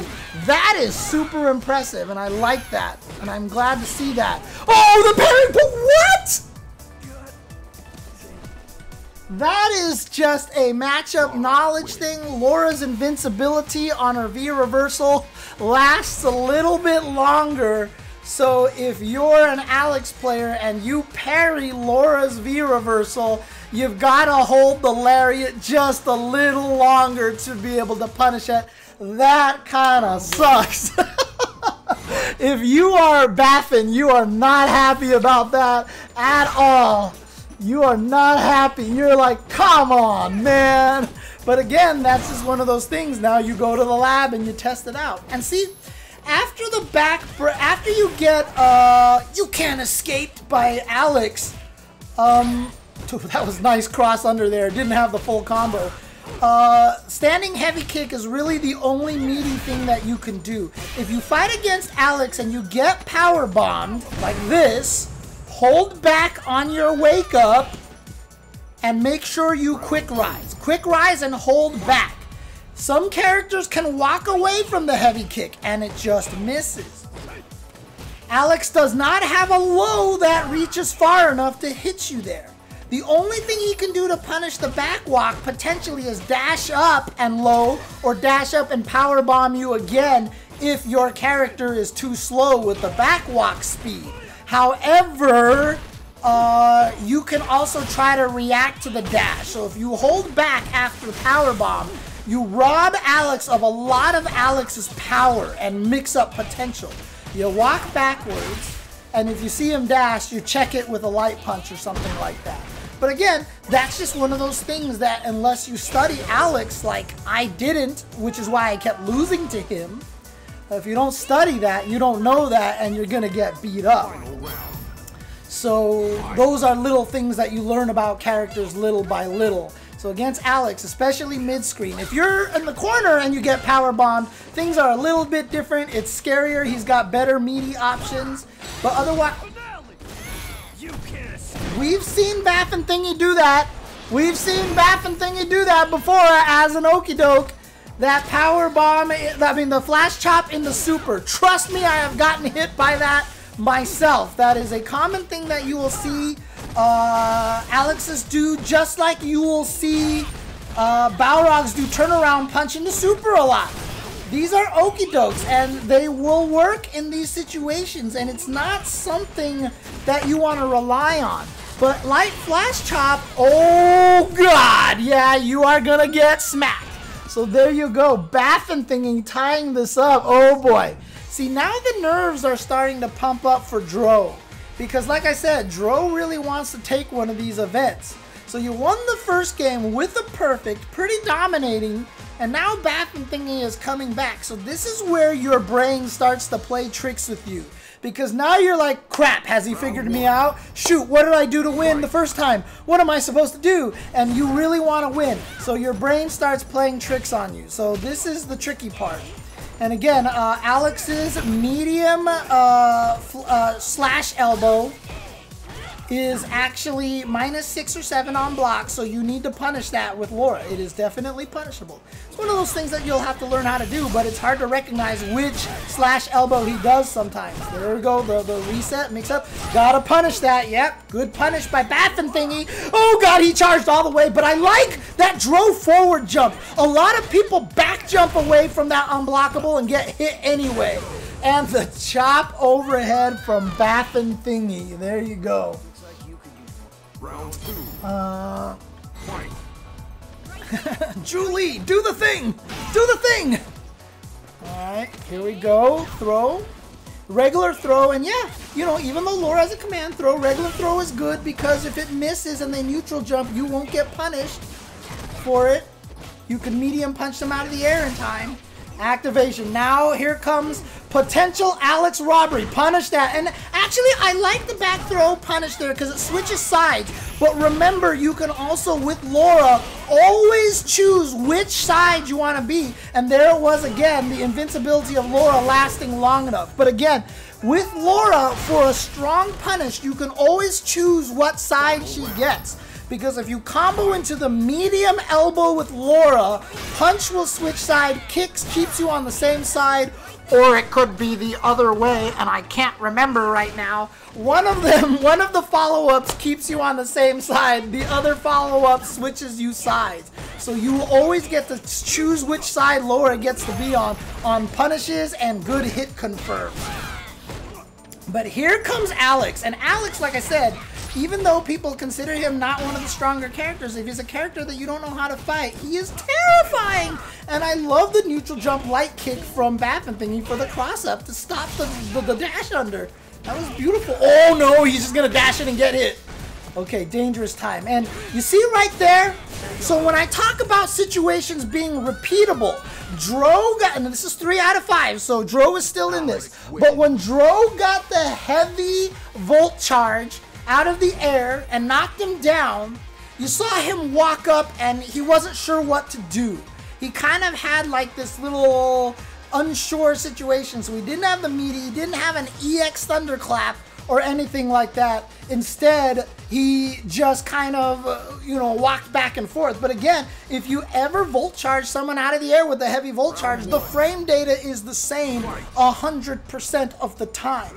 So you should practice your meaty setup in that situation. There is always a standard meaty situation. If you throw out an EX Thunderclap, even if they quick rise and it's not a true meaty, you get pressure, etc., etc. Those are the kind of things that you want to practice.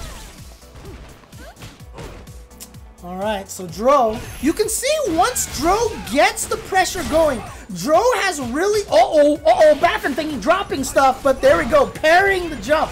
And this is one of the hardest things to deal with when you fight an Alex. If you're not familiar with Alex, when he activates a V trigger, he punishes you for hitting buttons because the parry requires no timing.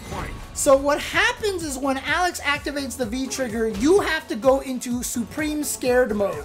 Because a lot of Alex players are going to throw out that V trigger parry all over the place. And that is another thing that Dro is going to have to learn, is using the Thunderclap. Oh no, it dropped. Combo. There we go. You see? There you go. Now he should have went for the...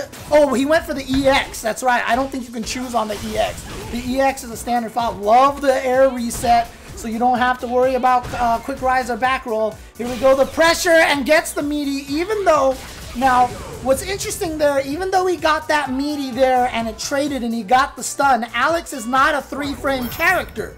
So against the 3-frame character, he would have lost. So you want to shore up that meaty timing a little bit. Make sure that you have the meaty timing. So even though it traded with Alex there, and that was good for him, if a 3-frame character had woke up with a 3-frame button, he would have lost and gotten hit and not landed that meaty. So while that was a victory here, it is something that he has to work on as he continues to play this game. But of course, practicing your meaties is hard, and here comes Baffin Thingy, getting very close. Oh, the crush out of the air! You know, everybody always says Alex has terrible anti-airs, but you know, oh, here we go. Not close to stun anymore. Dro, with the pressure, misses the meaty. So Dro is missing the meaty, but he has an opportunity here again. What's he going to do in this? Yes, EX Thunderclap. You see? That time he had it. So just like I said, the heavy volt charge, he got the oh no, the parry. Watch out for the parry. Oh, the death off of the parry. Alex, when he activates that V trigger, is terrifying. And there you go, Baffin Thingy is the one putting himself into grand finals. Great match between these players here. Woo, boy. Woo, oh, Alex. Low tier Alex. No, Alex is not low tier. I don't care what anybody says. I refuse to believe Alex is low tier. I refuse to believe Alex is low tier. Julie, do the thing. There we go. Yeah, and that's why I can't have Jasmine be an outdoors cat either, even though she really wants to be outdoors, because black cats definitely get harmed a lot outdoors. Let my beauty intoxicate you. Round 1. Here we go. Fight.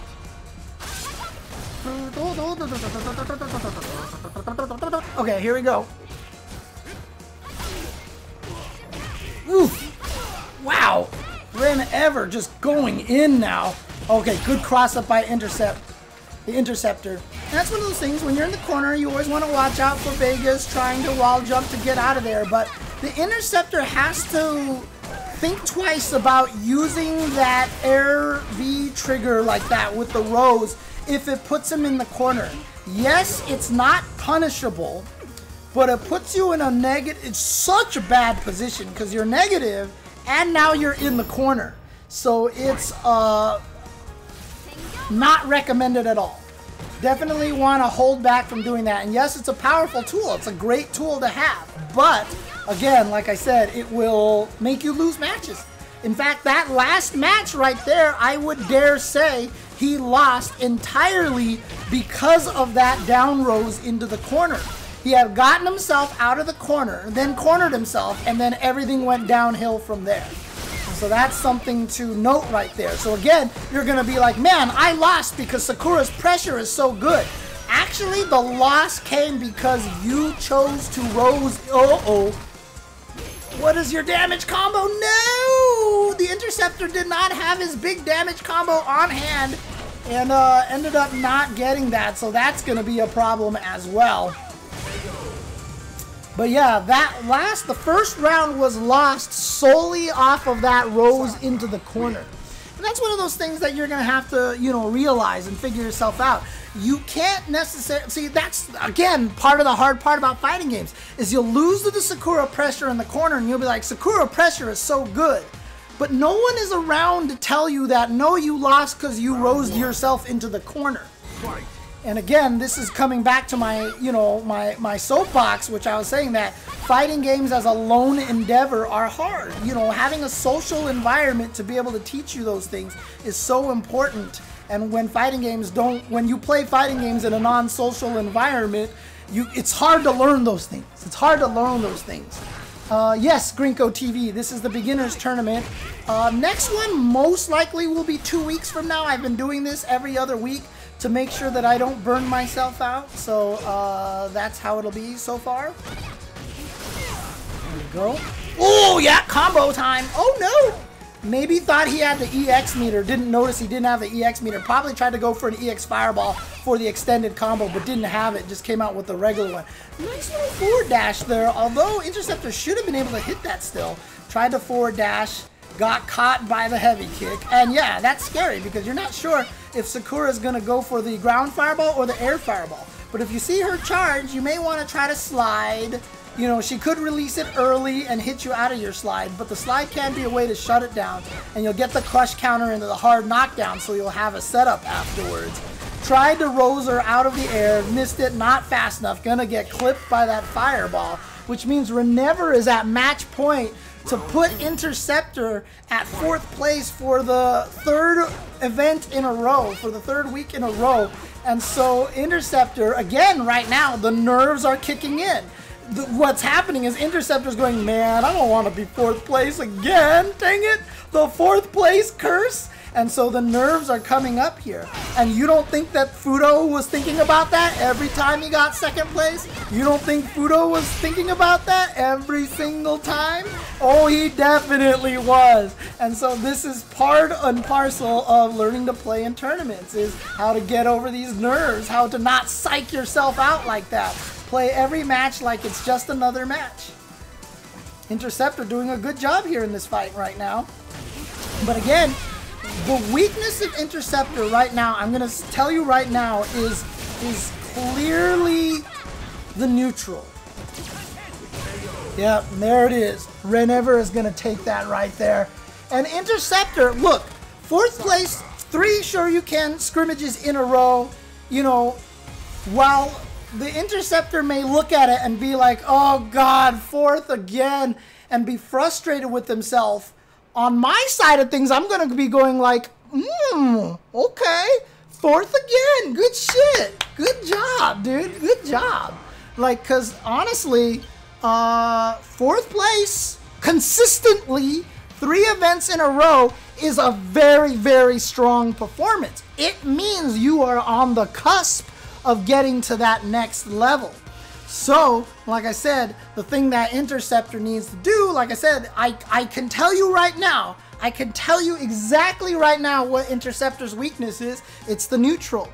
And although he's not, he didn't get 1st place, I will briefly go over Vega's neutral towards the end of this, because I want to help more people. I will go in depth into the person who wins the tournament, helping them out. But for everybody else, I just want to help out little things here and there, because the goal is to improve, not to gatekeep people, to be like, you can't get advice unless you win. Like, that's not the point of this. I want everybody to improve, so I'm going to help everybody that I can. Renever and Dro SFV.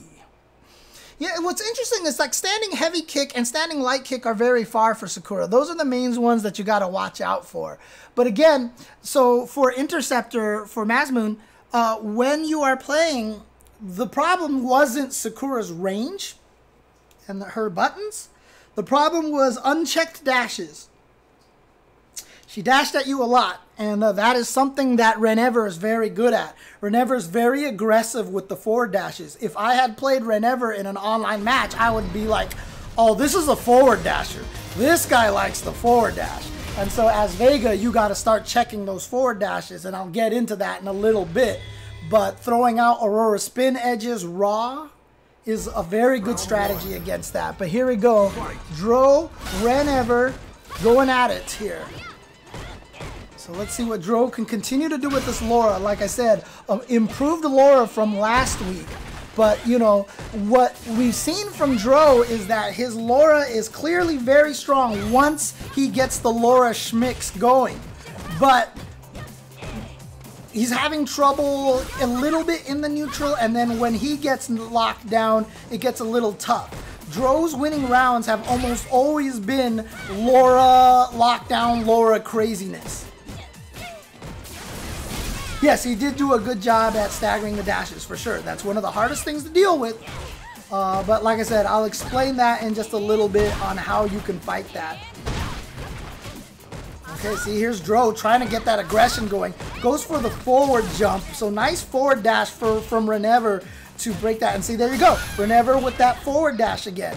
So again, these are things that I'm reading here from the players. And oh, the armor! Okay, this gives Dro a huge opportunity. And there it is, the jumping light kick. So even though Renever did manage to jump away, oh, he should have hit a button on his way up. He should have hit jump back light punch or something like that. Not gonna happen. So Dro gonna take that round there with the clutch armor EX elbow. And right there, Renever jabbing after blocking the light elbow. So important to make sure you are taking your turn.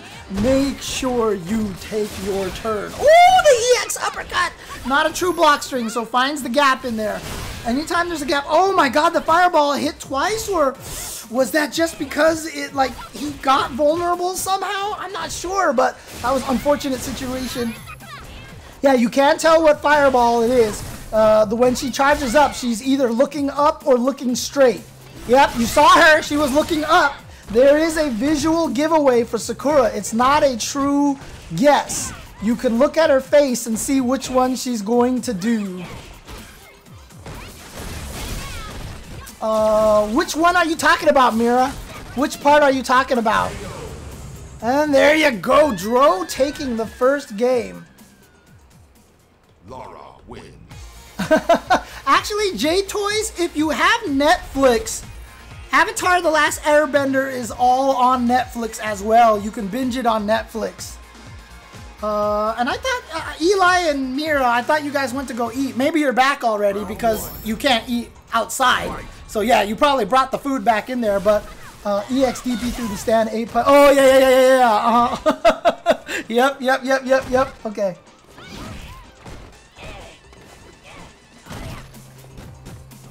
Okay. Gets the combo into the Tatsu. And it's interesting, Renever, you know, you see a lot of overheads at round ends, you know, just to get the win. But Renever throws out those overheads a lot in pressure situations. And I like that because it creates antsy opponents. It creates annoyed and antsy opponents. But you see right now, Renever's biggest strength, honestly, is the movement, is the forward dashes, is the back dashes. And movement is one of the key things, and it's a clear why Renever is in gold. And we'll see. I'm sure Renever. Yeah, I don't think it's gonna take long for Renever to get to Ultra Gold, to Super Gold. To be honest with you. Ooh, there we go. Good combo confirms. Nice reaction, and just the mistimed EX command throw for Dro. That was unfortunate situation. Dude, Sola, it's so good. It's so good. I don't want to be one of those people that is kind of like the stereotype of the Avatar Last Airbender fans, but it's so good. Oh, I love that! Walk up in the button, and you see how it got him to throw, and then the throw, and he switched back to the button? That was beautiful stuff from Dro. The mix-ups, he walked up, did a delayed medium punch, got the counter hit, which opened up the walk-up throw, which opened up the walk-up medium punch in the counter hit again. Beautiful two-player game right there. Very, very smart decision-making by Dro. This is the kind of thing that you have to do. While that can be one-playery and set play to go back and forth between hit and then throw and then hit.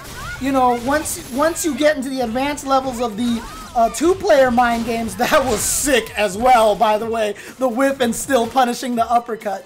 But you'll get to the point where sometimes they'll do hit and then hit and then hit and then hit and then go for the throw. And that's the advanced levels right there. But that takes you learning to read your opponent's pattern or having fought somebody who you fought before so you know what their pattern already is. Nice V reversal. Do not give Sakura the momentum. You've got one more hit to take this, but Dro is nervous now, playing very passive, and this is when Renever is going to get those forward dashes in there. And so this is a dangerous situation because he's also one combo away from losing. Oh my god, that could have been it right there. There, see? Too much nerves right there from Dro. Too much nerves right there from Dro.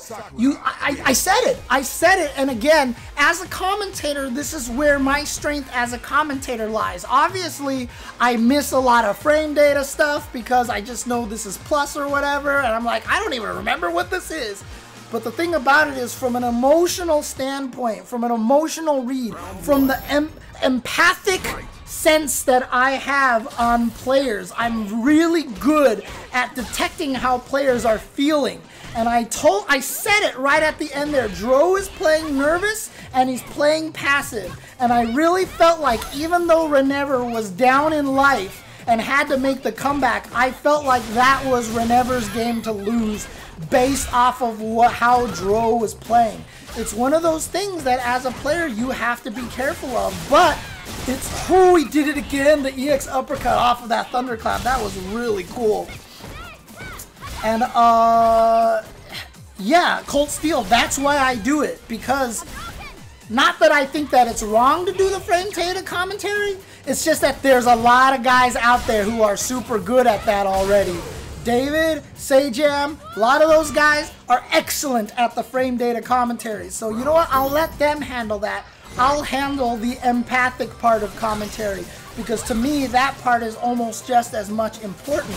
And like I said, you could read the situation there. You could read the situation from Dro, and that's how you do this. So Renever, like I said, he's good at the forward dashing and the back dashing. And if you play scared, you are going to fall victim to the forward dashing type of play. The style of play that Renever uses was going to be very effective to beat a scared style of play. You see right there, the forward dash again. And so, like I said, the problem right now that Dro is having is that Renever is also being very good at blocking Dro's jump-ins. Okay, finally he got the hit here. And now he drops the combo. The nerves, the nerves, the nerves. And so, whenever he does get the cross-up, but it's blocked, Dro's tendency is to go too much into the hit confirm because it's the safe option. Now is the time to switch up. Now is the time to go for cross up, wait, command throw. Just to make sure if they get hit, that your command throw doesn't whiff. But that's the part right there.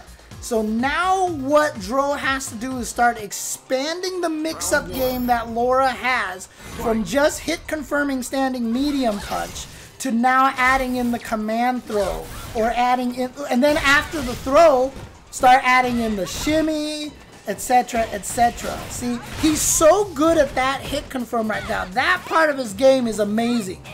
That part of his game is very well, and even on block, he's good at switching to the crouching medium punch afterwards to keep the pressure going. But what he has to do now is figure out a way to get in the command throw. The way Dro has been getting the command throw in has been off of hit elbows. Off of light punch elbows, hit into command throw. That's when he's been getting the command throws. He has to now start peppering it into his mix-ups. And you see right there, Renever off of the empty jump from Dro with the forward dash, the back dash into the forward dash, back dash into the forward dash again from Dro. He does such a good job switching from fireball, distance game, defensive game, to all of a sudden dashing forward with the crouching light punch. Renever's strength clearly lies in the neutral right now. His neutral is very strong, has a lot of very good hit confirms. In fact, I am actually very surprised that Renever is just a gold player. I think he has a lot of strength in his game. And I really like what I see out of Renever. But the thing about it is, if you start noticing, and what a lot of other stronger players will start noticing, is that Renever backdashes into forward dash. You can read a lot of those forward dashes from Renever because it is predicated by a backdash. Alright. So backdash, forward dash. You saw it right there? You saw that from Renever? Just like I had called already. Walk back, forward dash, back dash, and he saw the jump. But it's always that. That's what Renever's strategy is. It's back and then forward. Back and then forward. So there you go. See, these are things that you have to learn to read from your opponents. And it's a tough thing to do, but there you go.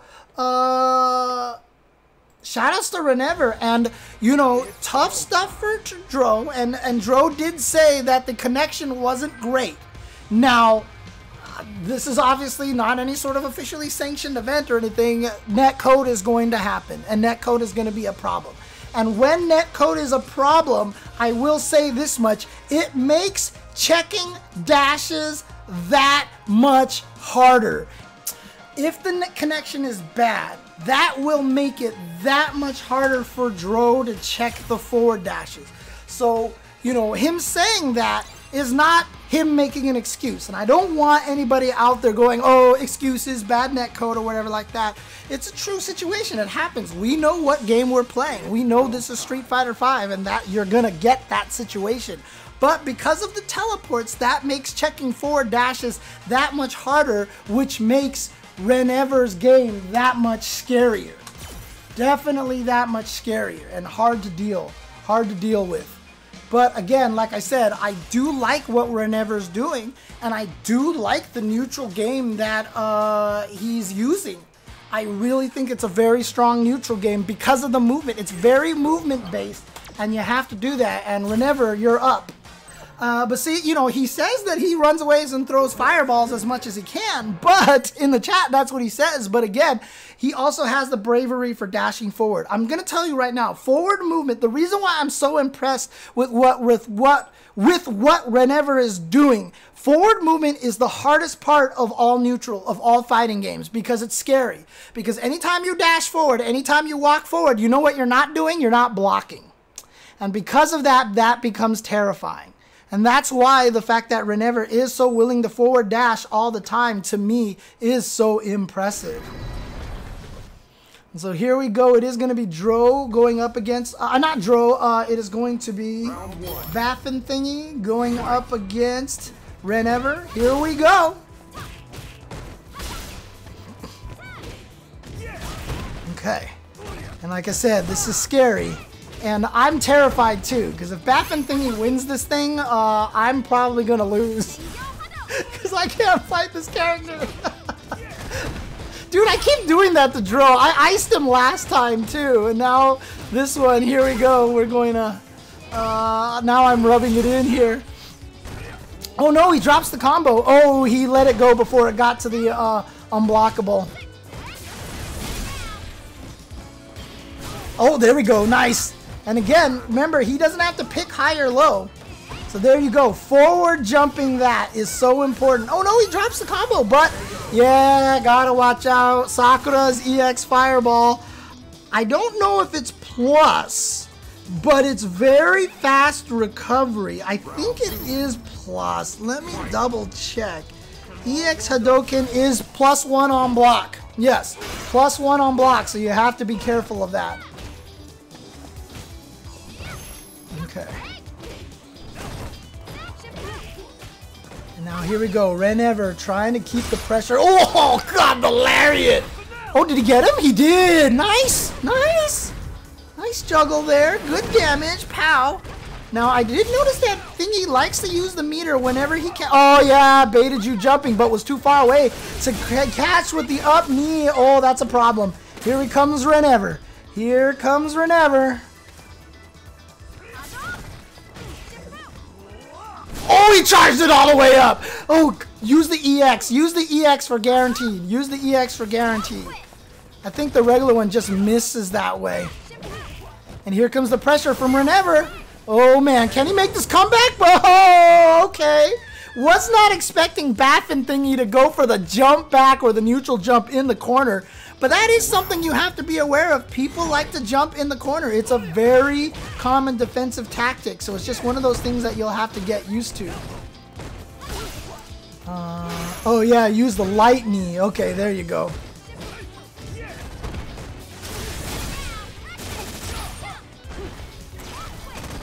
Using that fireball to get in. And see, that's also another thing too, is that when you see Sakura charge up that straight fireball, she's going to use that to get in because it's 2 hits. Oh no! But no quick rise. You gotta make sure you quick rise. Oh, Renever with a second lease on life. The double dash. And see, there you go. Beautiful stuff from Renever. Gets the back throw. Dangerous times here. Misses the meaty. Problems. Oh, God. Watch out. Oh, reads it. Doesn't get the juggle. Gonna give Renever another chance to wake up. EX uppercut. the desperation uppercut, taking it. Oh, you know, it's just, yeah, again, dropping those combos again. And, you know, when those stuff happens, you'll learn, and you will learn not to do that again in the future. But as a reminder to everybody, Renever is in loser's side of the bracket. Because Renever is in loser's side of the bracket, he needs to win 2 sets of 3 out of 5. So Renever has a long way to go. Renever has a long way to go in this matchup. Yeah, the juggle isn't free. You have to know how long to hold and just kind of aim it properly.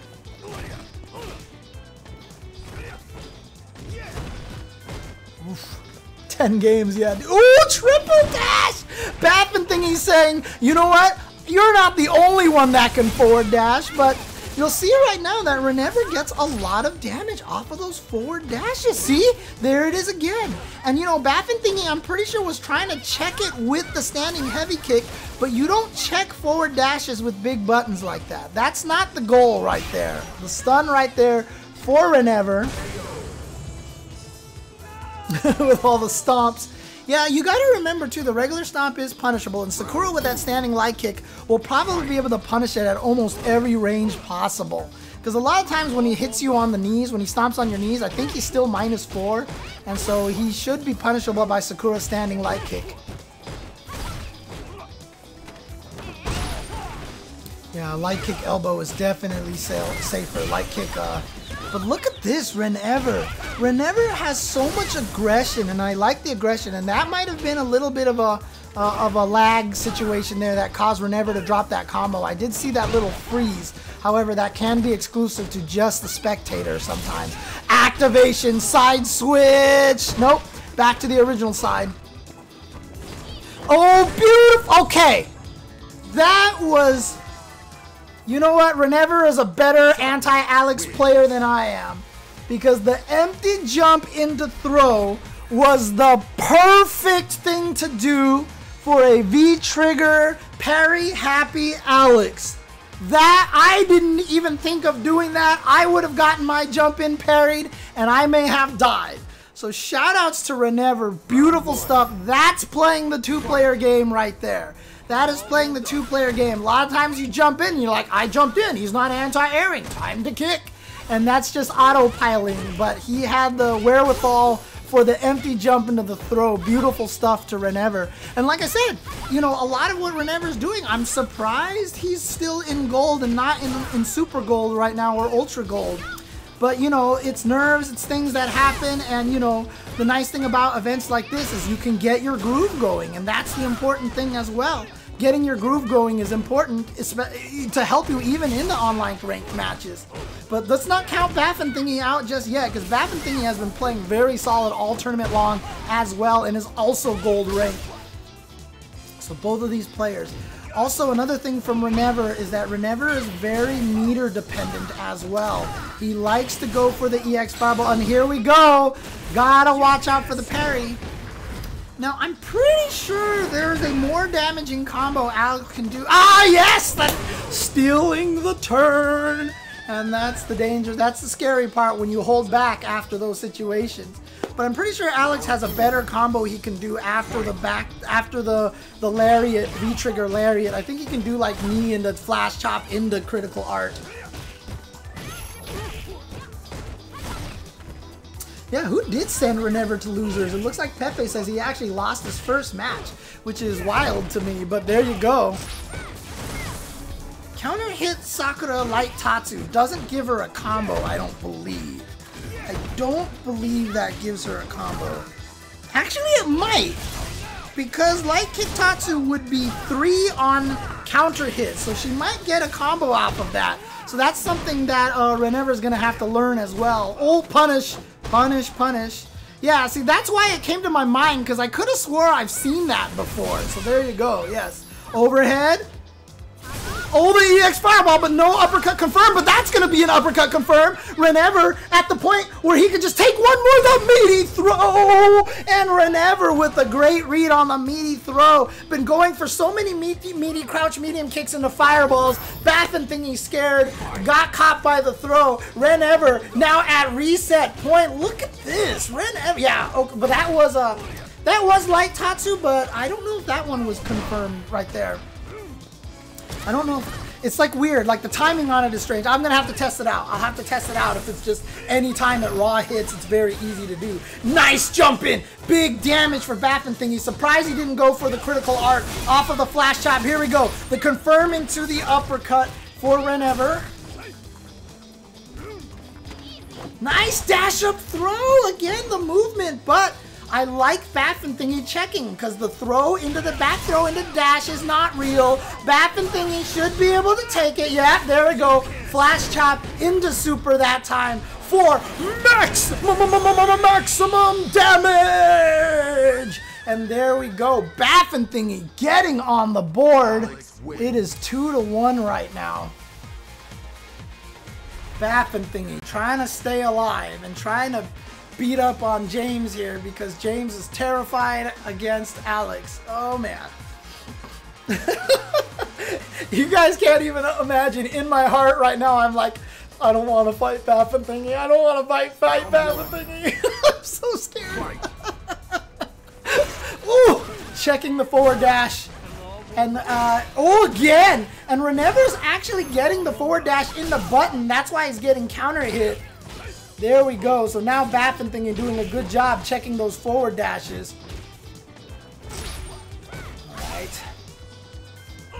Oh, just out of range, but no whiff punish there. And again, that crouching medium punch. Great check on the forward dash. And so yeah, Renever's gonna have to try to learn a little bit of that hit confirm right there. But I don't know how close she needs to be for the hit confirm off of crouching light kick. Oh, jump forward, beautiful. Great reactions, like I said, jump forward. A lot of people jump backwards and end up killing themselves.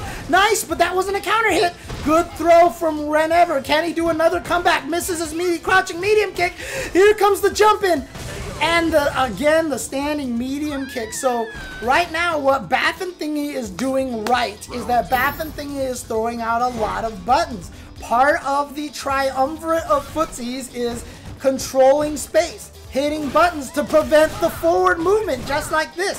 Baffin Thingy has gotten a very strong read on Renever's forward dash. So now, while I love that, oh, block that please. Okay, 3, and now punish, there you go. While I do like Renever's forward dashing movement, now what happens is you have to recognize that the opponent is checking you. So how do you defeat opponents checking you, your forward dash like that? With punish or jump. Because now they're checking the forward dash. If you jump, they'll come out with a button that you jump over, and then you can punish that potentially. So that's where you have to switch that up. Oh, the EX uppercut, I like it. I like it.